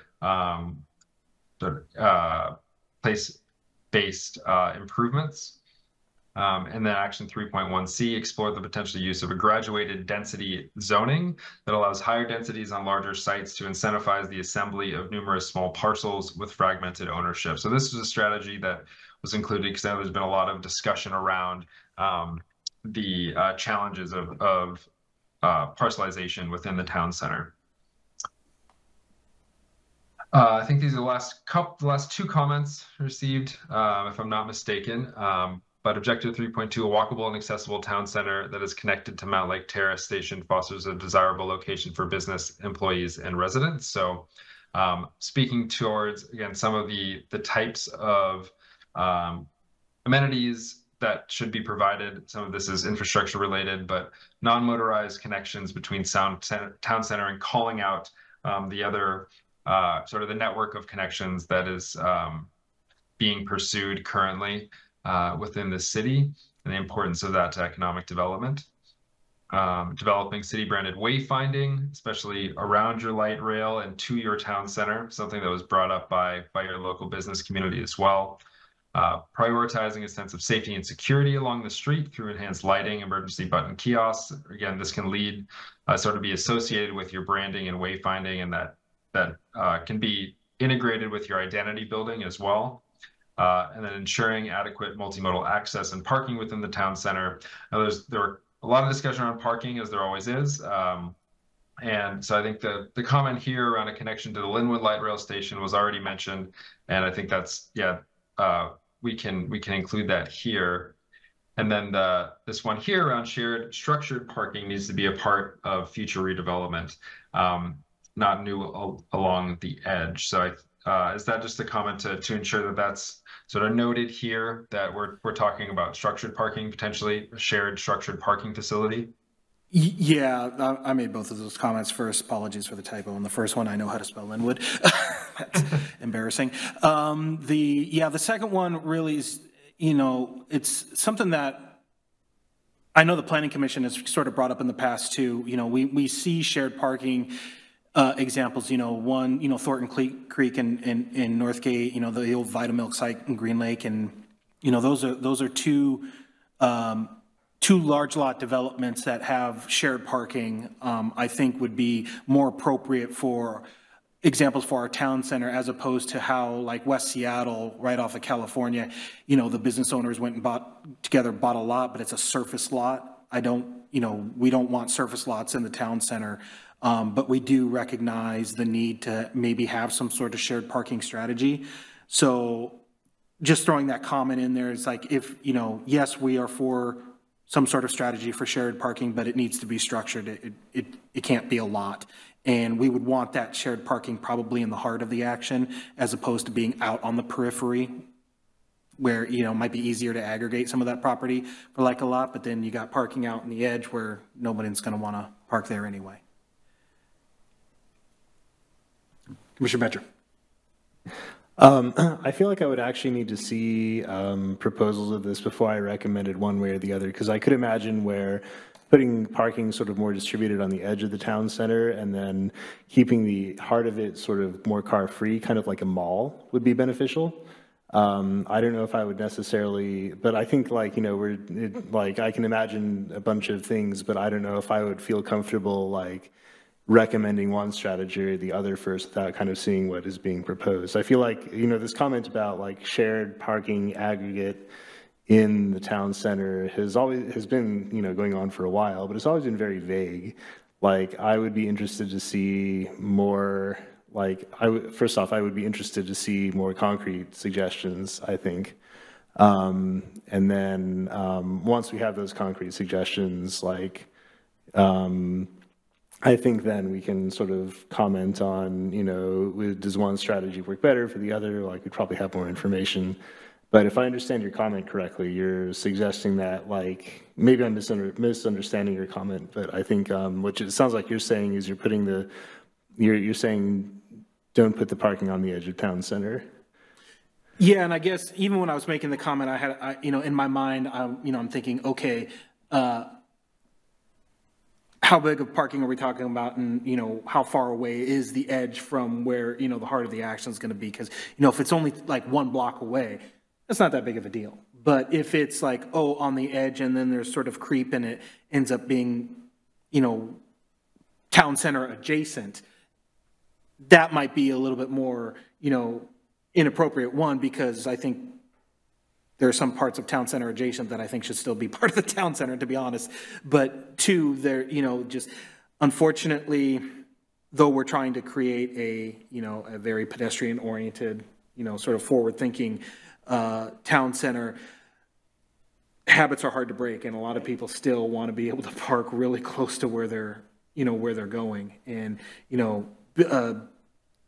commercial businesses want to be able to have their parking really close to where their businesses are. So, I'm not opposed to it not being, right in the heart. Just, I think you're right. It definitely would require some more thought, some more discussion, and actually see, some proposals and how it'd be enacted. The other thing, while I was writing that comment, I realized that, any kind of shared parking structure, is a larger parking structure. And, how many lots do we have that potentially could house such a structure that's easy, can either easily be aggregated or already is that size. And of course, to me, the biggest lot is sort of our super block. It's already, it's already kind of there. Even when the 57th Street goes through there, you still got, one half, two halves, there's more possibility for that kind of structure to be built there as opposed to, it might be, a bigger lift in, other parts of the town center. But again, somebody's able to put those parcels together and put together a proposal, Yeah, and I think there's also a competing option where you have parking that's more of like distributed, so you're not creating that point load peak demand on the transportation network at a single point, sort of like we've got at the big parking garage at the transit center, and then you've got all the stoplights there and all the buses, and so it's just like this point of congestion, but instead you have like smaller things that are sort of more evenly distributed throughout. And so I think like there's just too many options there where I think it needs a lot more like discussion on I agree. analysis. And I think any kind of future development, that's all going to have parking anyway. So you're going to see that, localized per building parking. And I'm sure pie in the sky, we get nicely built out and we have a lot of businesses to go from. The goal is, hey, you park once in the first building you're going to, and then you just kind of walk everywhere else. Now they may say, hey, parking for customers only, and if they're really going to monitor that and say, no, you walked off of our property, you got to move your car. Well, that again that kind of defeats the purpose. But again, I agree. It probably will take some future discussion and to figure it out. But I do definitely it's a concept the Planning Commission has talked about before, and I'm sure it sounds like the businesses are, interested in something like that as well, so. I'm looking forward to the day when this shows up on our agenda. Yeah. I feel like there's a lot of options here, a lot of potential, but, we've been kind of hinting at it for a while, so. Well, this first bullet here, study and explore strategies, it could be more direct in, explore the development of a shared parking strategy or a parking strategy for your town center. And that could be something that becomes, an item on your future agenda, as you mentioned. Any other comments on this? I think we're nearing the end of these strategies now.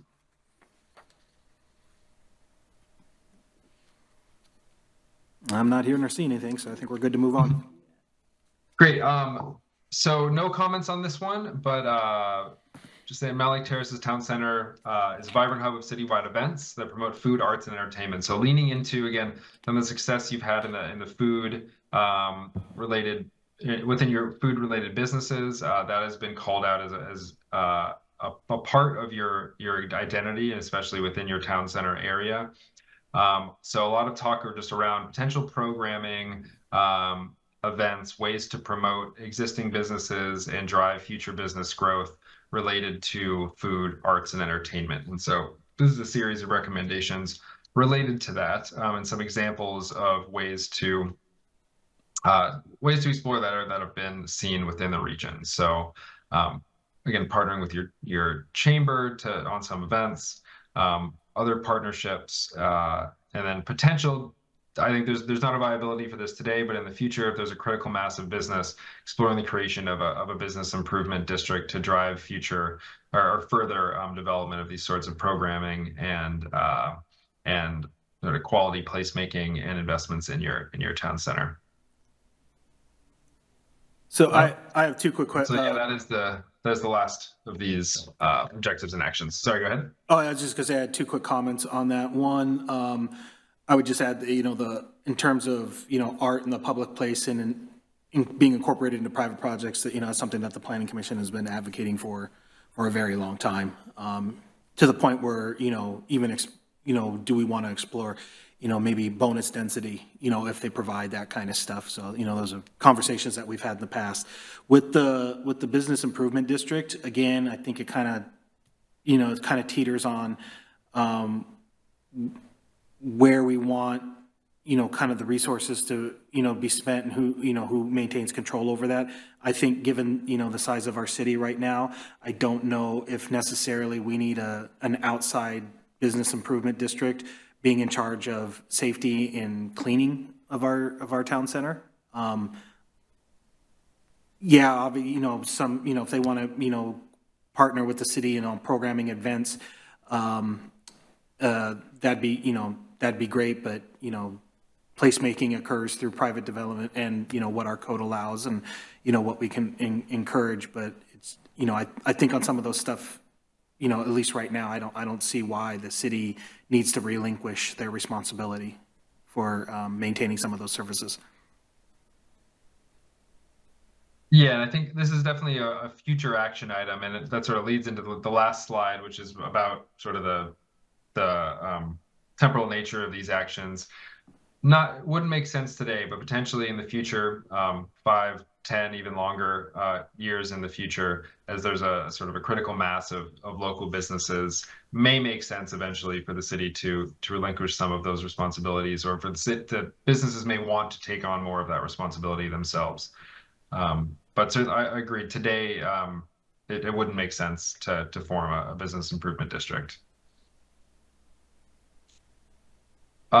So on that note, the last part of the plan is this action matrix. So sort of all of those objectives and actions are listed in here based on these timeframes and recommended timeframes.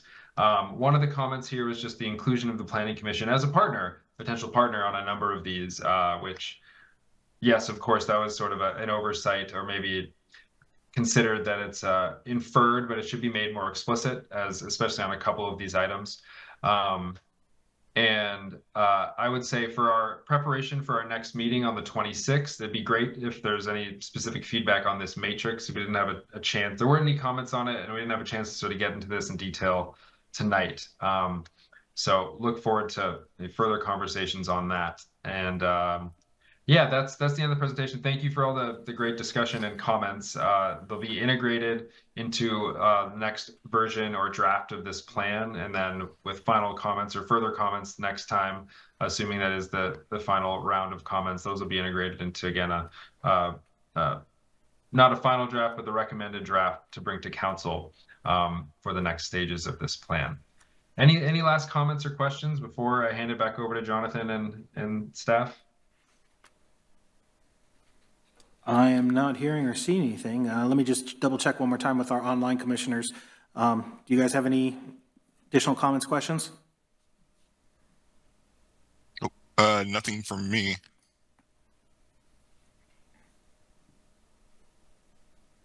All right. I think we're good then. Excellent. Thank you for all your time. I know we went a bit long, but I think it was worth it. A lot of great feedback. So appreciate it. And I will see you on the 26th. Excellent. Thank you. And before we go to the next agenda item, I see my part of the packet is a little thick for this as well. I just want to double check, is everybody good just moving straight to the item, or do people need 5 minutes real quick to maybe run to the bathroom or stretch their legs? Yes? You're good? Good? You're fine? All right. Everybody wants to keep going, so we're keeping on going. So this is going to be draft comprehensive plan review. All right, good evening. Chair Batista, Vice Chair Harrison, members of the Planning Commission. Today we are continuing our draft comprehensive plan review with Planning Commission, specifically going over 4 of the draft element sections that should have been given in your packets today. Share my screen.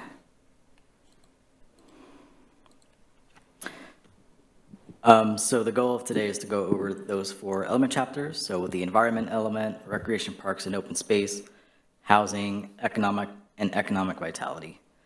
So as you recall, on July 8th, we distributed a draft condensed matrix of all the element goals and policies that you provided comments on. We received those. And so the element chapters have those comments addressed. So it's an opportunity for you to review the elements as they're taking shape in their narrative form before we present a more final version of those. prior to the September 9th public hearing. So, and sorry, I'm with Mandy Roberts from OTAC Consulting. Good evening. Okay, so just a quick note, did want to mention that staff have been really full speed ahead on preparing the draft EIS that we published on August 1st. Today we had our public meeting, and we're accepting public comment until August 30th, so that full document can be found on our Vision 2044 webpage. We've also began to put together the draft comprehensive plan, which we'll be getting to you shortly. So in terms of the first element that I wanted to go over is the environment element. So per comments that we received from the Planning Commission, some of the changes that were addressed in the narrative is establishing that intent. So really focusing in on creating a climate action plan. We've also addressed some of the tree code ordinance updates that we've done in the past year. So specifically referencing the Heritage Tree Program. In terms of implementation strategies, so you'll see in those draft element sections, there's a flow to it, which includes a purpose statement, introduction section, sort of like a contextual statement, goals and policies, and then implementation, which are some of the strategies that we are pursuing or proposing for council approval. So for environment element, the first implementation strategy that we refine is to create a climate action plan. Secondly, develop the urban forestry management plan, which we're actually starting. So Laura Reed, a stormwater manager, is starting that process right now, and you'll believe outside in the hall there's some pamphlets that you can find on that process. Thirdly, increase education of public on key environmental issues and hazardous materials. So one of the key themes that we've heard throughout the elements is the importance of public education, ensuring that there's adequate information available to members of our community on matters such as the environment. And then specific to goals and policies, so there was comment from Planning Commission. One of the comments was requests for specific reference to urban heat island effect. In terms of the initiatives, so I believe that's referring to goal E and 3 for climate and environmental protections. So the importance of collaborating with local jurisdictions, regional jurisdictions. It shouldn't be something that the city does alone. Third comment there is to consider programs that replace old fixtures to achieve lower water use rate, and that's specific to policy EN 5.4. So I want to stop here on this environment element. Any questions?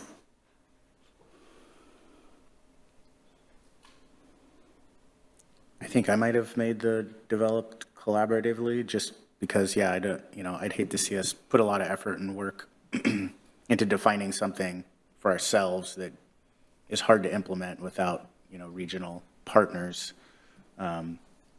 Plus, the environment isn't generally just something we work on as a city or as a neighborhood, but it's, something that we kind of have to buy into with our partners. And if we are looking down the wrong lens and, larger organizations are looking at a different lens, then, we end up battling each other. So that was my thoughts there.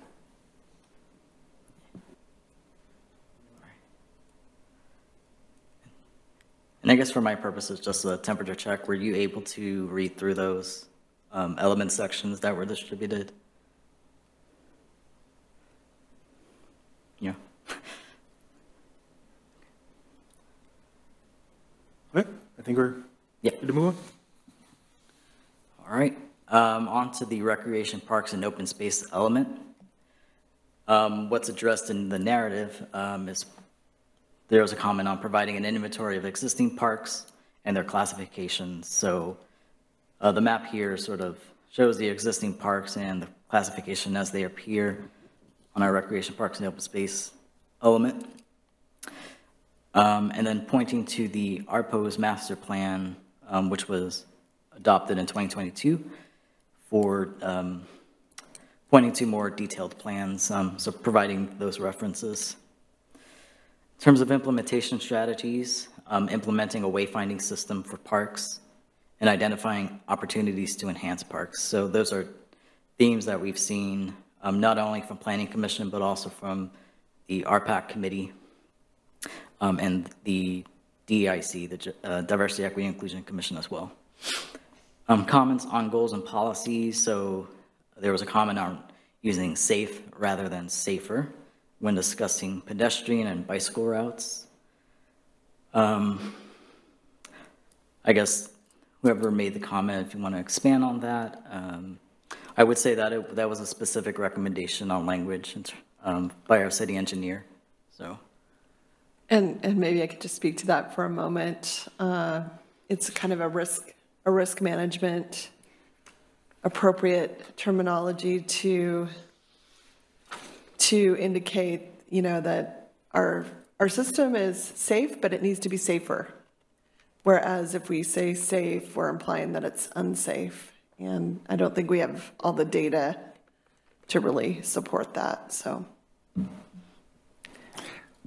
I think this is my comment. So I think what I would like to see is for us to find some standard or threshold that's like a baseline to minimum level of like safety and comfort for, various classes. Like I think we're trying to get an all ages and abilities network together. Whether that's towards the new, I don't rather remember whether it was AASHTO or NACTO released the most recent bicycle sort of traffic engineering standards or guidelines.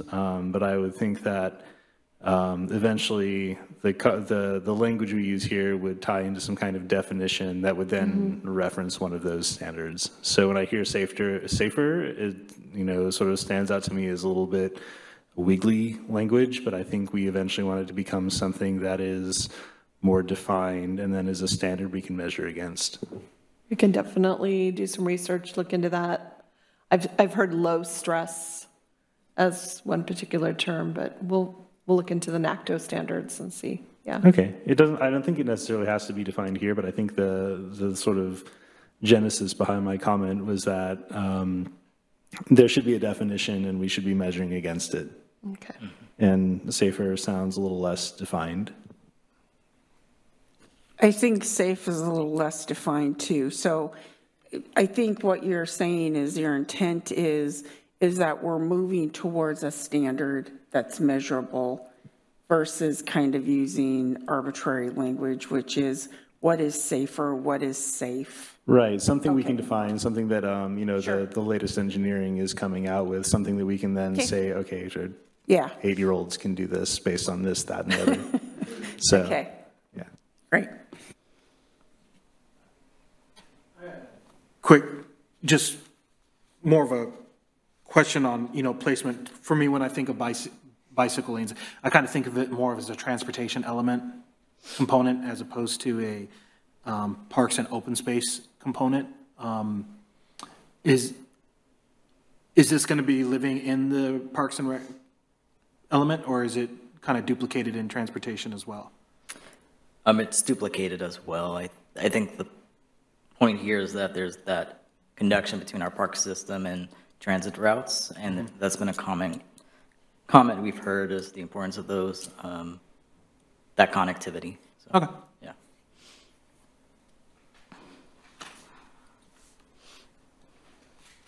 Okay.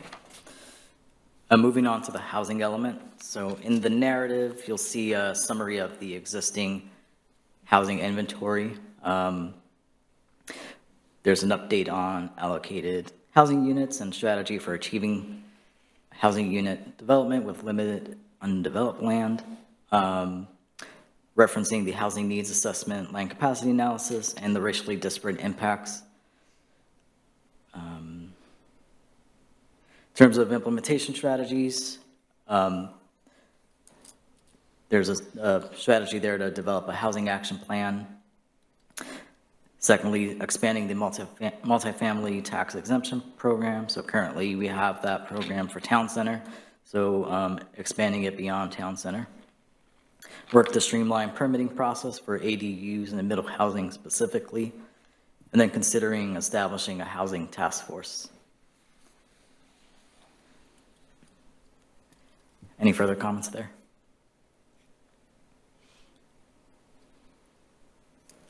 I think we're good. Okay. On the goals and policies, there was a comment on adding cooling, active shading, air filtrations as additional callouts of sustainable building measures. Concern over lack of parking requirements causing accessibility issues for those with mobility issues and at childcare/schools, and concerns about overflow parking on neighboring areas. There's support for advocating the legislature to support help fund homeownership programs, and then suggestion to include community integration plans for housing and service program development, and emphasizing proactive coordination efforts. Any questions or comments? I guess, so the second one, concern over lack of, I guess, I don't know whose comment that was necessarily, but it sounds like there's some context behind it that might shed some light into what exactly is meant there. Because I wouldn't want to see us put specific requirements on childcare schools that might prevent them from getting built, but it sounds like there's some issues or stories that may have arisen in the past that I brought this as a comment. Oh, sorry, Commissioner Harrison, so you got your hand up.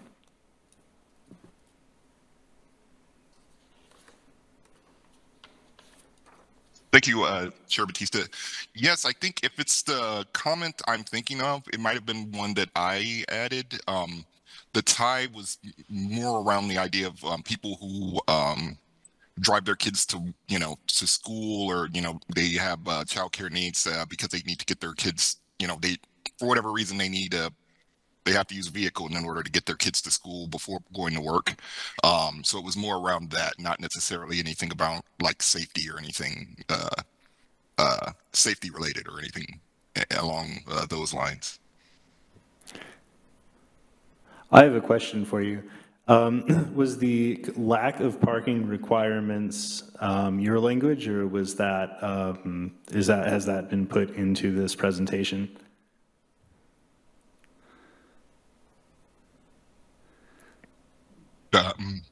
Possibly. I don't recall what my exact wording was. I think the sort of general thought I was sort of getting to was more that if there's not adequate parking, then we kind of ice out. It might limit people who have accessibility needs that require them to sort of use vehicle transportation as their primary mode of transportation.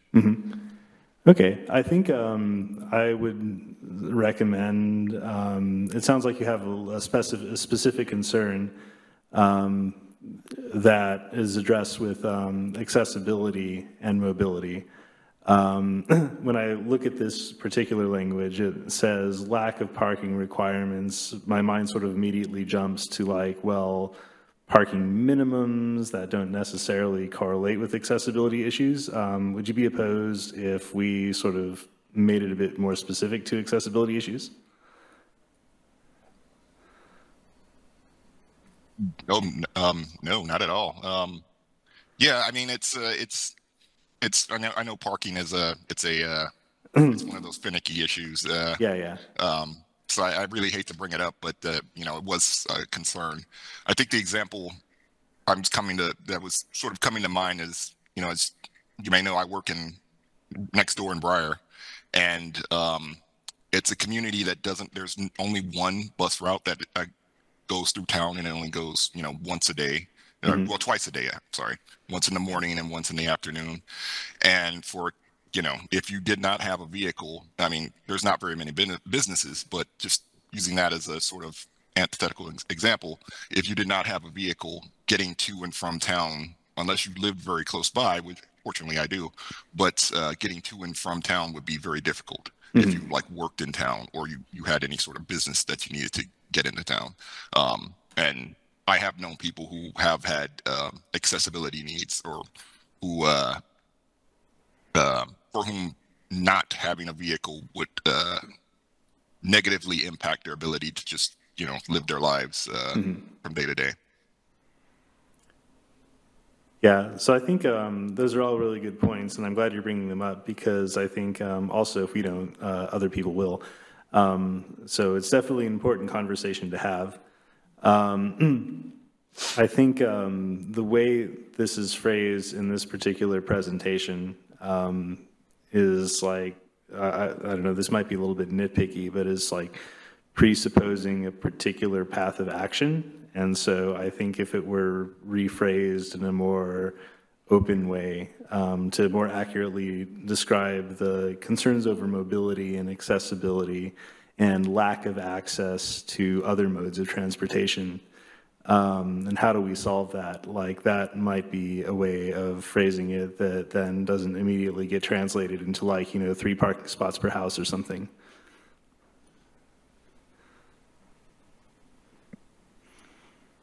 Thank you. Yeah, we can go back. Absolutely. Oh, sorry. Oh, sorry. You can go. Oh, no, I was going to say, I'm always in favor of, I think being as specific as possible with the phrasing and terminology is helpful. So, yeah. We can go back to the exact comment just to make sure we're not misspeaking here. So we'll definitely rephrase that and ensure that's addressed.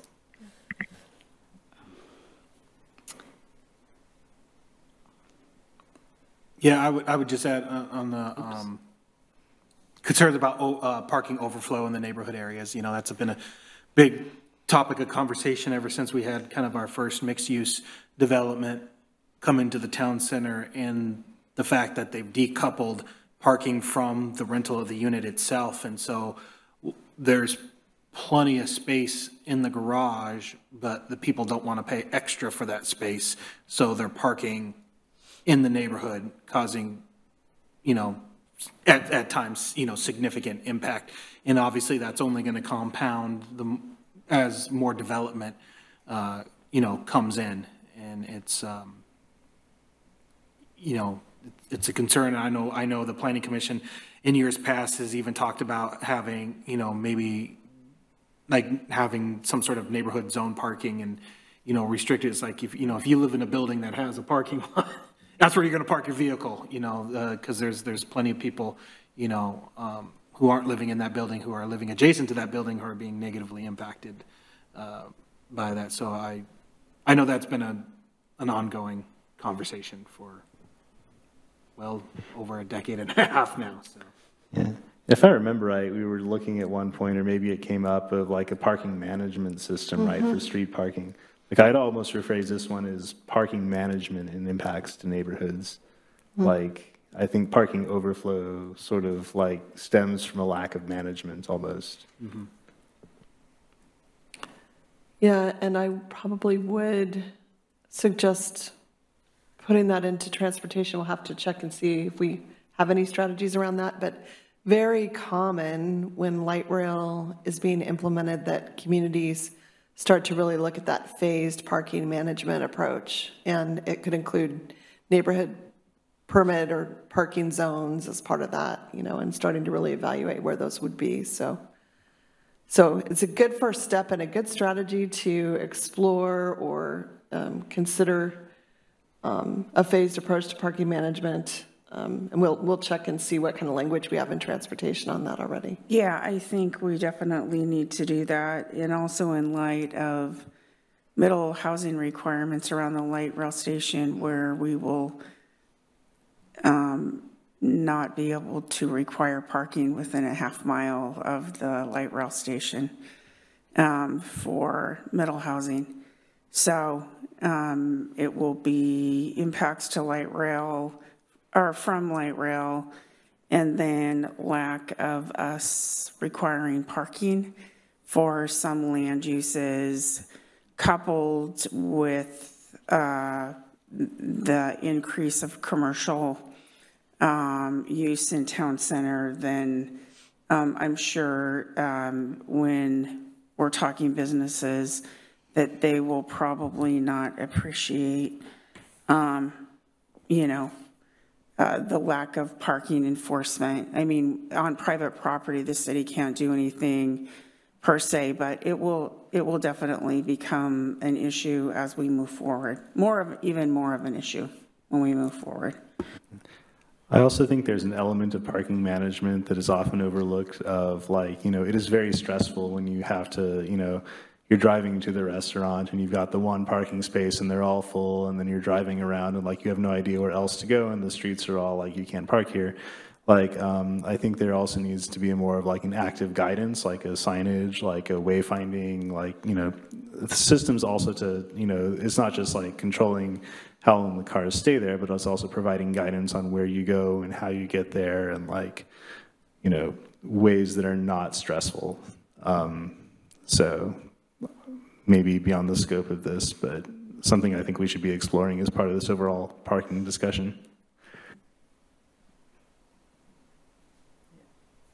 Yeah, I think there's good examples, you know, parking management strategies where the different lots, you know, they come together in terms of the type of monitoring systems they have. So you could even have a sign that, you know, you see them in other parts, you know, in Seattle, even in Totem Lake, you got, you know, the lot will say, you know, parking here, and it'll say 200 stalls available. And, you know, the next one down the street, you know, 100 stalls available. And, you know, so it makes it really easy, kind of reduces that anxiety that, oh, I'm never going to be able to find parking, because you know right away, I don't even need to bother pulling in there because there's no spots, or, oh, it's telling me it's, you know, it's wide open and it's really easy. So, and, you know, I think that since that's on private property, I think that's more, you know, on them to provide, but obviously the city, I guess, could the city require that of those developments to include that? Yeah, I think it would just be, you know, more of a partnership, because at the end of the day, you know, both parties want to work out an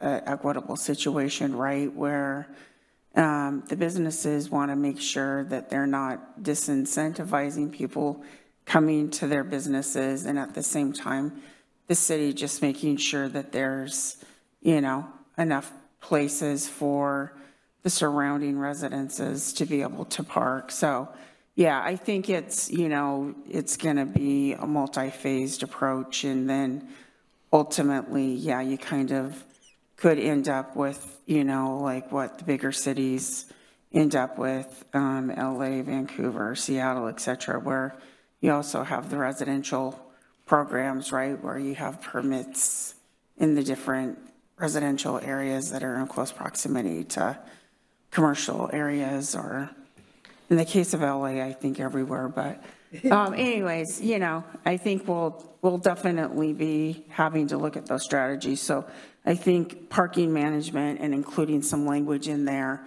and then the details are part of what we can work on.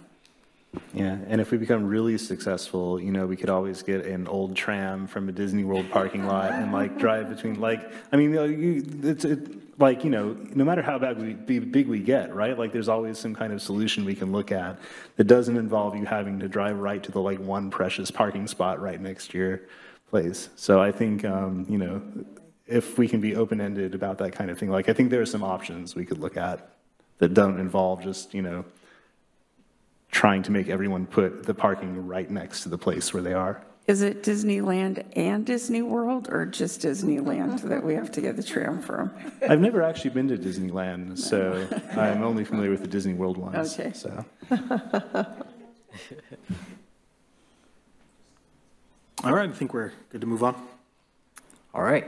In terms of the economic vitality element, so in the narrative, we identify those. So major commercial centers, which we have 3 noted here. Secondary commercial nodes, there's 2 noted here, and then neighborhood nodes. And then in the narrative, we sort of define what those are.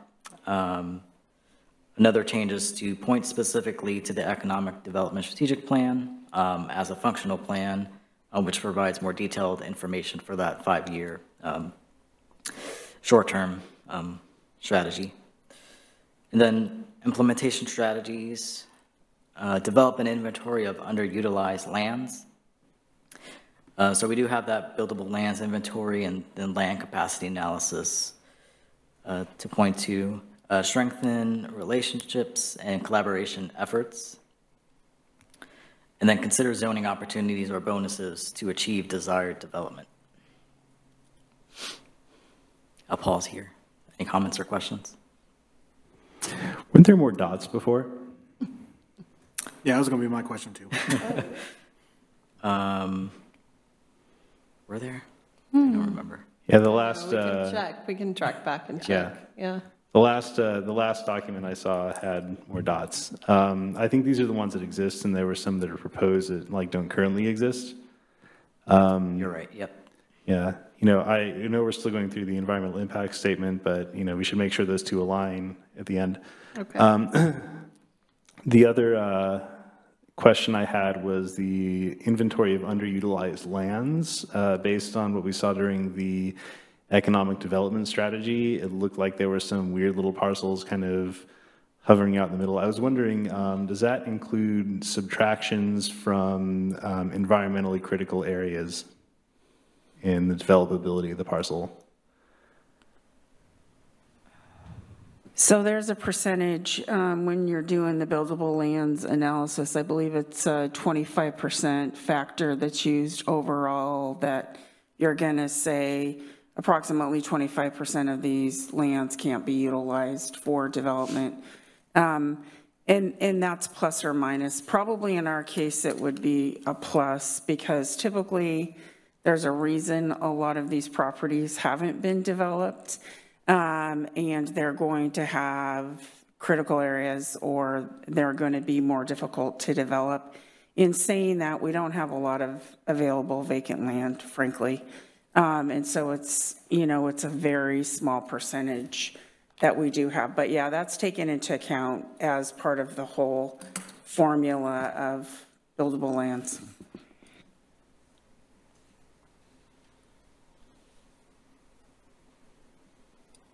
Okay. Okay.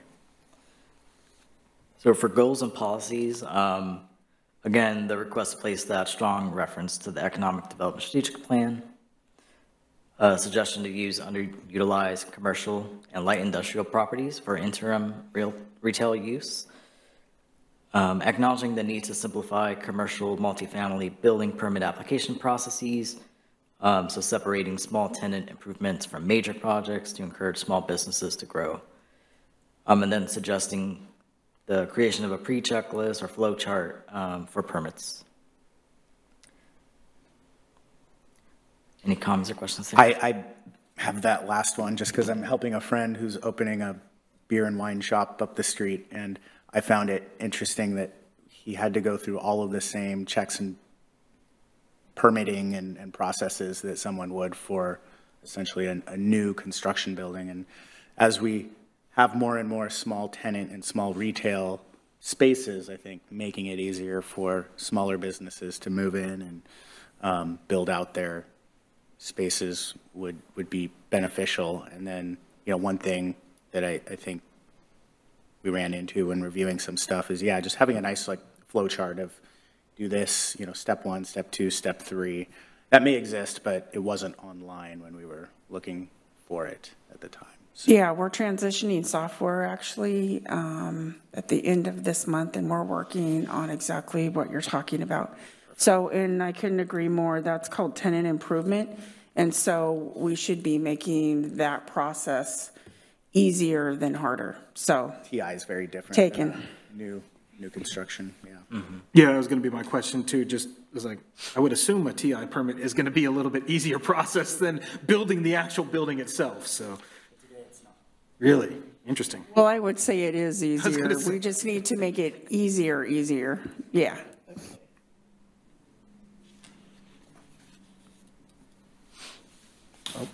Okay, I think we're good.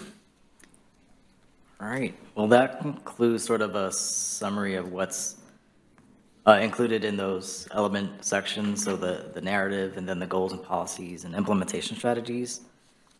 In terms of next steps, where are we?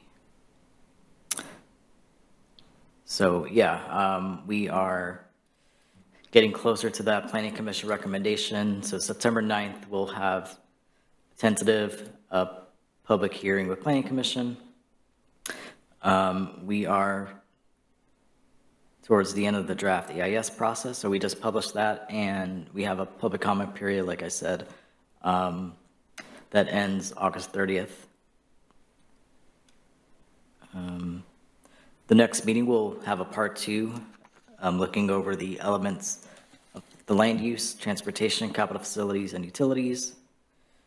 And then just for city council, we are going back for a final council briefing on August 22nd. And then we're holding September 12th as the start of the formal review process. That's pending a planning commission recommendation. And with council, we hope to have a public hearing and adoption by October 16th. So I think that is it. So any questions or, yeah. Not so much a question, more of a comment / request. So I'm assuming the next meeting is just a work session. But it is really helpful, especially with these PowerPoint presentations when the graphics are kind of small, to be right in front of the screen. Even though the next meeting might only be a work session, is okay if we can sit up here to be able to Absolutely. to do it? Okay, thank you. It's, yeah. Shannon, remind me, remind us. But yes, I absolutely. I have to look at this screen, which says something for my eyesight. When we're down there, I'm noticing several people, including me, sometimes have to turn I'm around like, to look at this. So I'm looking at that. And so now I'm used to this. When we first got it, I'm like, oh my gosh, that's so huge. And now I'm like, yeah, I need like that size right there. So yeah, I think that's great for you guys to be up there and just have things very visible, so absolutely. And honestly, at least for me, that's kind of a general comment for all of our work session meetings. I don't know how other people feel, but especially if there's something that's going to be on a screen. Yeah, and I would say that, or getting you guys tablets, which either or. I've been trying to work on both, so we'll get there. But yes, absolutely, you guys can be up there for your meetings. So. Awesome. Thank you. Anybody else? Questions, comments? Yeah, because I would. Yeah. Looking at that. Get really close to the screen. All right. I win comment of the night. Okay. I just want to double check with our online commissioners if they had any additional questions, comments. Nothing for me. Yeah, no, thank you. All right, cool. Thank you. All righty. All right. So is that the end? Yeah, I'll just say I know we sort of breezed through that, but we are, if you have any comments, just make sure to bring those to the September 9th meeting for your recommendation so that we can ensure that that's included on the version that the council ultimately gets. So. Is there going to be another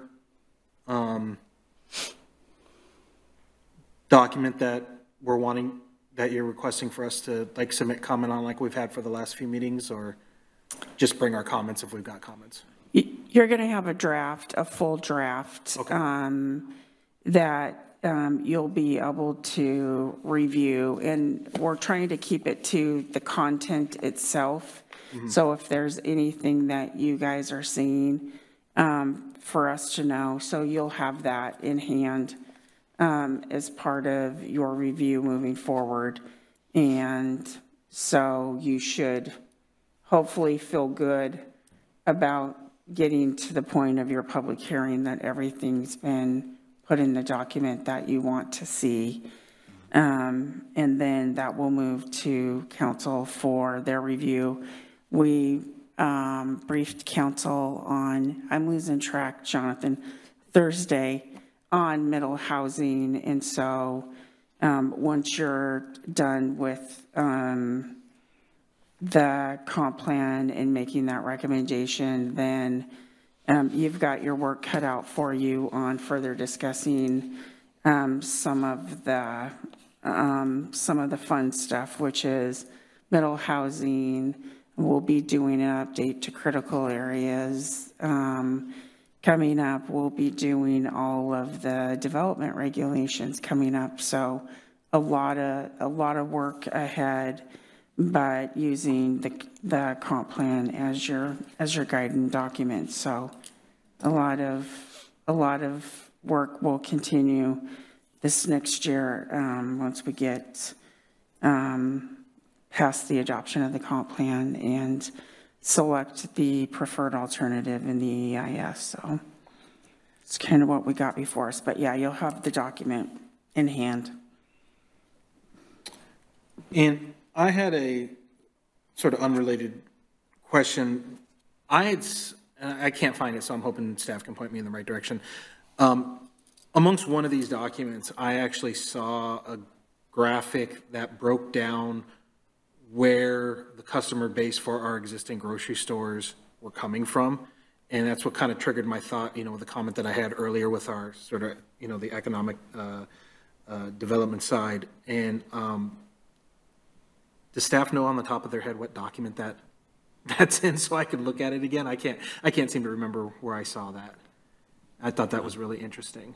I believe you're talking about some work that Leland put together of the different grocery stores that are surrounding the community. Is that what you're talking about? Where they had QFC, Winco, all the different stores, and then kind of the breakout of the grocery stores? No, it actually had the city map, and there were kind of bubbles that said, people living within this bubble are kind of migrating to this store. People that are kind of living in this bubble are kind of migrating. Yeah, I believe that was some of the initial work that Leland put together about the whole issue of how many grocery stores we have within proximity, within the city, and then proximity basically on the outer edge. Does that seem like the same document? They had the Linwood stores, the Edmond stores, they had the stuff that was adjacent in Shoreline with different colors on it. I think so. It was one of those cases where I saw the graphic and I was like, oh, that looks interesting. I'll have to circle back to that. And then I couldn't remember where I needed to circle back to. I think it's some early Leland stuff that we went through. Yeah, I think that was part of the economic development strategic plan. Yeah. Okay. So I'll look for one of their documents and see. Okay, and if you need some help, we can get that to you. And I just thought, as long as we're on the topic, it's interesting because we really haven't talked about it so much, but it'll be interesting to see how things play out with, the Kroger-Safeway merger that's impacting one of our grocery stores because they're divesting of all the QFCs except for, I think, the one in the U Village. So the QFC, from what it sounds like right now, might still exist, but it's going to have a different owner. And so it may actually end up changing. Who knows if they're going to actually keep the branding. It may change. They may decide, hey, we had to take it. The store will stay. Yeah. But it's just the sign will. So I don't think it's going to affect our. Yeah. We'll see, because, it seems like they're taking it on as a brand. So it'll be, hopefully it'll stay open, but it'll be a huge impact if all of a sudden, an East Coast company that doesn't really have a West Coast footprint, buying all of the QFCs, they may quickly realize, hey, we didn't know what we were getting ourselves into. And Mountlake Terrace historically has kind of been on, kind of the lower end of what, profit and performability in terms of, most desirable retail spaces. So I could easily see them saying, oh, no, we're closing this one. So cross fingers, knock on wood.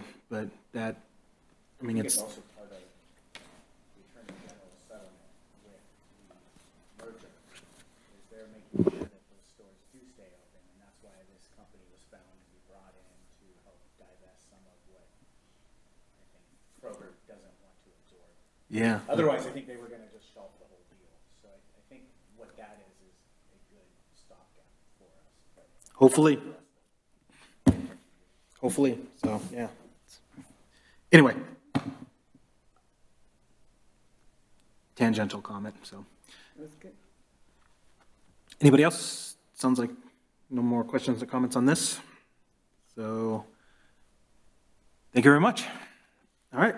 Thank you. So, item number 7, Director's Report. Okay, just a little update on last council meeting. We presented middle housing There wasn't decisions that were made, but I would say that there is a leaning that council is interested in going with the type 2 for middle housing. So under the guise that we're going to be over 25,000 people very shortly. So we really need to look at type 2 for middle housing moving forward. So just to say, I think that the Planning Commission and City Council seem to be somewhat in step with each other as to kind of what we're looking at moving forward for housing typologies. And now will be a discussion of where those typologies are going to go and all the other fine things as we work through that. So that's kind of a tentative, just a pulse that we received. Tonight, as Jonathan mentioned, we did the open house for the draft environmental impact statement. About 20 to 25 people rolled through from 4:30 to 6:30, and we're taking written comments. And then also there's a way to comment on the website to make it easier for folks as well to provide some comments regarding the EIS. A lot of good questions that we received from the people that attended this evening, so that's good. Last week, last Tuesday night, was the city's National Night Out. Very well attended. I saw some of you folks there doing your community service, which thank you very much, but was a very good event. More booths this year, which was super cool. A lot of stuff for the kids, a lot of families out. The weather was actually a little bit cooler that night, which was wonderful. But I heard over 1,000 hot dogs served and, you know, all kinds of good stuff. So that was good. Jonathan and I were there talking to folks about middle housing and then trying to advertise tonight's work session as well. So just trying to get the word out on that. And we are in the throes of all things community and economic development. Like I said, we have update to all of our permitting software that's going into effect. We've been working on this draft EIS and the draft comp plan as well, and then trying to get work done on the middle housing as well as other assorted things in the department as well. So lots of exciting things that are coming up for you folks. So we appreciate you guys hanging in there with us and having these thoughtful discussions and thinking about really important things that are going to matter to this community for the next 20 years, quite literally. So there's a lot of decisions to be made as we move and think about where we are as a community now and then where we're heading. So I appreciate all of your input and thoughts. And if you guys have any follow-up that you're like, I wish I would have said this evening, please let us know, because we want to make sure that the comp plan contains your input as we move it to City Council, and then we can start working on the development regulations. So I kind of have a question, comments, when we've been talking about, hey, do we go with option 1? Do we go with option 2? Do we go with option 3? We were really hoping for 3. Mm-hmm. And, you and the consultant said 3 is not feasible. It's just, it's hard, especially in the near term. I've had to sit with that for a while and really let it marinate, and gotta be honest, still a little frustrated, by that. Is it possible now, as part of this process, to say, okay, yeah, there's no way we can provide the level of service to get to 3. But start on that blueprint, what would be required to get to 3, or at least, have that commentary or discussion, or at least the beginning steps of saying, okay, we don't have enough water. Right. What would it take to get enough water? Certainly. Or we don't have enough electricity. What would it take? Or the road network wouldn't be able to theoretically handle it. Now, hopefully there'd be less car driving anyway, but what steps would need to be required or conditions in place? So it isn't a case where we just say, oh, well, we tried, it's not feasible, and then never look at it again. That we have some sort of steps in place where no, we do want to revisit this and really analyze it deep and figure out a way, maybe not to get to 3, but to get to a new 2A, or call it 2B, or we kind of keep moving the goalposts and everything, but just something that'll get us closer to 3, knowing that it's going to be more long-term, because it's going to involve a lot of, new infrastructure, but right. Just so that we actually have that thought experiment. So a couple of thoughts I have is, one, alternative 2 gives you about 5,000 more people than you're required to plan for. So you're moving towards alternative 3 with alternative 2 right now. I would say in my thoughts, if you read through the EIS, some of those strategies of what we need to do to serve alternative 2 and think about alternative 3 are in there. There are things that the city needs to do to get us to meeting the full growth targets for alternative 2 and thinking about alternative 3. The city is working on capital facilities planning as we speak, starting that process for water and sanitary sewer. And those are critical processes moving forward. All of those plans that are not maybe the funnest, I say that as a planner because they're all engineering, but that's really where the rubber hits the road, is you gotta have water coming out of your faucet. You wanna be able to flush the toilet. You wanna have streets to drive your car and get goods and services. So all of those plans that come out of Public Works and engineering are really critical for us to do our plans. So we need to, I would say, as a city, really focus on those plans even more so than we've done in the past, because those are really critical and are foundational. I think we have really good staff to really hone in and do those planning efforts right now. But the best I've seen since I've been here.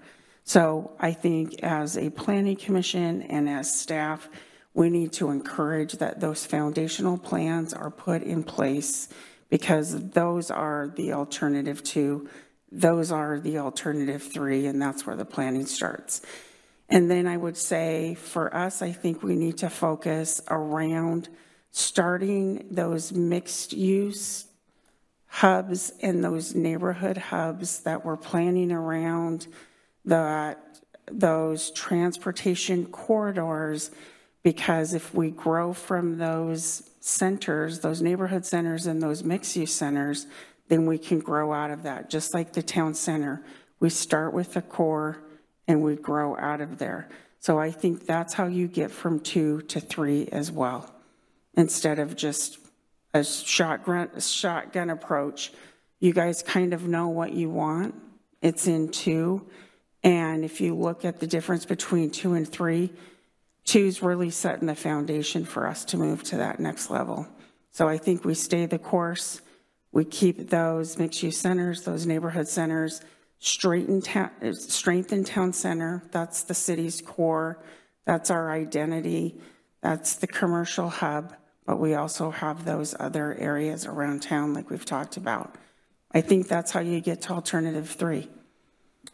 As part of this, because we kind of touched on it, tonight as well, when there's, to avoid sort of this leakage of potential revenue, we need to have the businesses here. But to have the businesses here, they require a population base.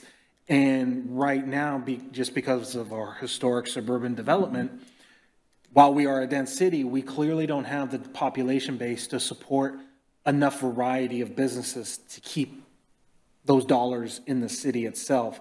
Right. So as part of this analysis, maybe this is more on the economic side of things too, are there like population milestones that would need to be hit before they could say, you hit this population, it's automatically going to create a demand for 3 more restaurants and 4 more retail stores and God forbid another auto supply store, something like that. Yeah, absolutely. Okay. So, I mean, it's basically how it's done is that residential leads retail, period.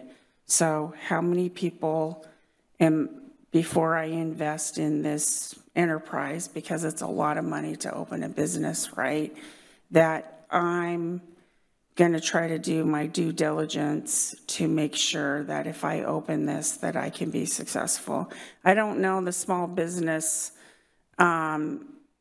success rate, but it used to be about 75% of small business closed within the first 5 years of opening up. So, we're a community of small business, and small business is rough. And I speak from an individual whose family owned a small business and still does, but it's hard. And there's a lot of failure because it's very hard to keep these businesses.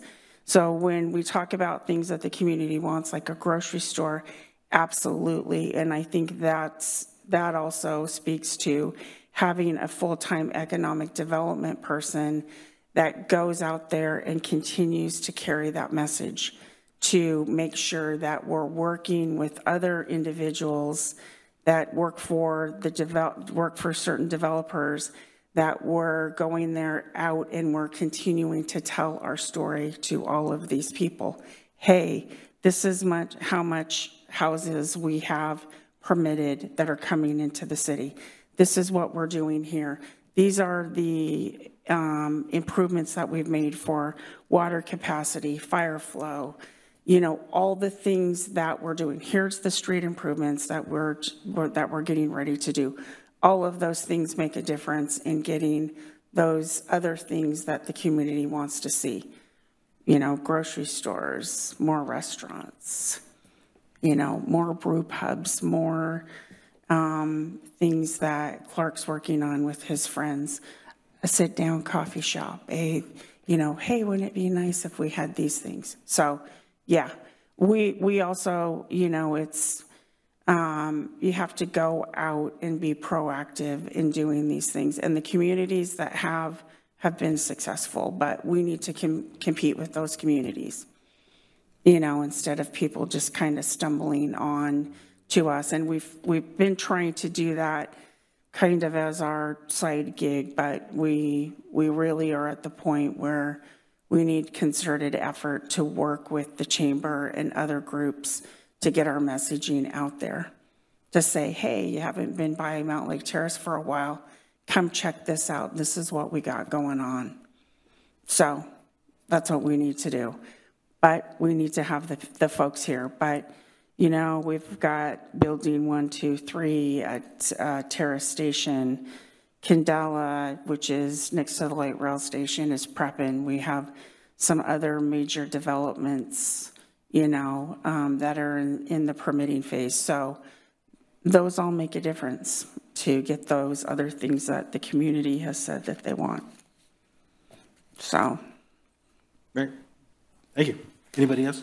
I had a question that built on your question, actually. Sure. So the, in my mind, alternative 2 versus alternative 3, now that we kind of know the limits of these, I think there's an open question in my mind of, whether we focus on trying to redevelop everything around the transit center, or we try to redevelop some of these neighborhoods, or try to and maybe bring some into existence. Will we have some time to talk about that in the next couple of meetings? Or I assume that's when we get the final environmental impact statement? Because in my mind, I think like that is still kind of an open question. Like we've got sort of a range and like, where do we want to dial it in? Where does it make more sense to develop in the transit center or like this thing we already have, or try to lay the foundation for future things? Yeah, I think take a look at the map for alternative 2, because I think we're trying to dial in several locations. That's where we show that not only do we have town center, but we have those neighborhoods and mixed use centers. And so I think it's both of those. It's not, I think the difference you saw on the map today is some of those mixed use and neighborhood centers were alternative 3. And okay. so we're kind of, if you're going to do 2, you're going to have to peel those back a little bit, but they're still on the maps. Okay. So take a look at that alternative 2, which is really going to turn into our land use map, which sets the stage for the zoning map.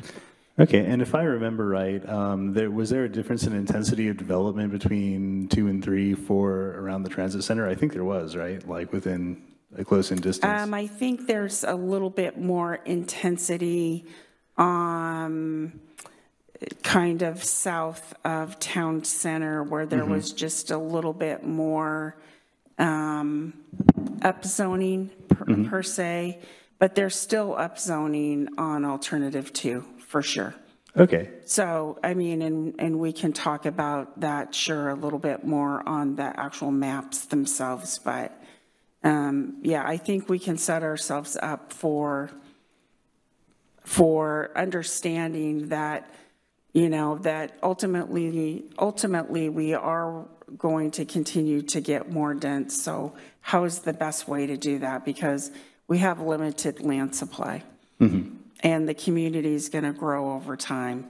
And so, you know, let's set the community up to do that. Maybe it's not all right now, but we're going to set it up for success for the future. Not just the next 20 years, but we're trying to think strategically for like the next 50 years. Okay. So there is some range to maybe go for like an option 3 level of density around the transit center. Yeah, and I think we can look at the map and kind of change stuff up. Like I said, we're about 5,000 folks over our growth target right now. And so I think there's some discussion of, yes, maybe where we want to juggle some stuff around. But I also think it's good. I think the approach where we're really trying to put the growth along transit-oriented development is really smart. So, but I think we're still open to say, well, then, is this the best place, or maybe we want to put those folks a little bit right here, and that would be better. So, absolutely. Okay, but yeah, like alternative 2 establish sort of the bucket of things we have, and then it's just a matter of like maybe fluffing some things up there and pushing some things down over there. Absolutely. I think leaving some harder things for the future. Yep, absolutely. Okay. Cool. I think it's a given too that, you know, a lot of places I know that I've been talking about and hope, you know, would like to see some sort of redevelopment aren't probably going to redevelop in the near term anyway, because they're already, you know, aging garden style apartments, and, you know, unless somebody comes in and buys those property, the existing property owners are probably just fine and dandy with the status quo. So, you know, I don't see much near-term development on there. Obviously, having it zoned to allow for development in the future is great, and hopefully it will develop. But sure. I clearly recognize that, you know, in the next 3 to 5 years, would we see those large parcels redeveloped? No, probably not. And there's there's also that consideration of displacement and affordability. And so, you know, we got to be cognizant of that as a community, that while we support middle housing and trying to make different bands of income affordable for folks, I think that, you know, some of these older developments, they do serve a purpose. And when something new and shiny gets built there, it comes at a cost, which is the rents and such. I'll make sure the Affordable Housing Alliance put out a study, or Chris did kind of a current update, and I will make sure that we send it to you folks. But something that really struck me, because I had a couple of minutes to look at it today, that for a median in Mountlake Terrace, and it compares other cities for condos, townhomes, and single-family homes, but for a median price single-family residence in Mountlake Terrace, under basically the conditions today, it would take an income of $186,000 to purchase that home. So I believe it. Let that sink in, and then do the math of how many people in our community can purchase a home today in Mountlake Terrace. Well, I know even for rent, one of my friends, Amazon, made him move back to Seattle to keep his job. And believe it or not, he moved back home to Terrace. Couldn't believe it. But when he was still in Texas, I was helping him out and took a quick look at, apartment rates. And Northern Lights was charging pretty much the same as our newer apartments. Yeah. And that blew my mind. I'm like, really? Northern Lights? So it's like, because you think, you think of it as, it's more affordable because it's older. It's not. Yeah. They're charging almost market rate for it. Now, probably the one difference is that maybe their units might have a little bit more square footage. And they've done, Northern Lights has done some pretty extensive upgrades as well. Yeah. Some of the older apartment stock has done quite a bit of upgrades, but that just tells you, what the market is right now and how difficult, it is affordability wise. So I'll send that to, we'll make sure we get that to all you folks, because it's really good to, see that and then just understand where different jurisdictions around us are kind of fitting into from that, but it kind of puts it in perspective. So. I moved back to Mountlake Terrace from Linwood and said, I can't afford Mountlake Terrace, so now they're looking further north. Yeah, which is a lot of folks. Yeah. Does anybody else have any questions for the director's report? All right, not hearing or seeing, we'll move on to item number 8, miscellaneous business by call of planning commissioners. Anybody have any miscellaneous business? Any upcoming absences, vacations, etc.? I just checked the football schedule. There's no Monday night game, so I think I'm good. Go up. All right, so not hearing or seeing with that, we'll go ahead and declare this meeting adjourned. Thank you very much, everyone.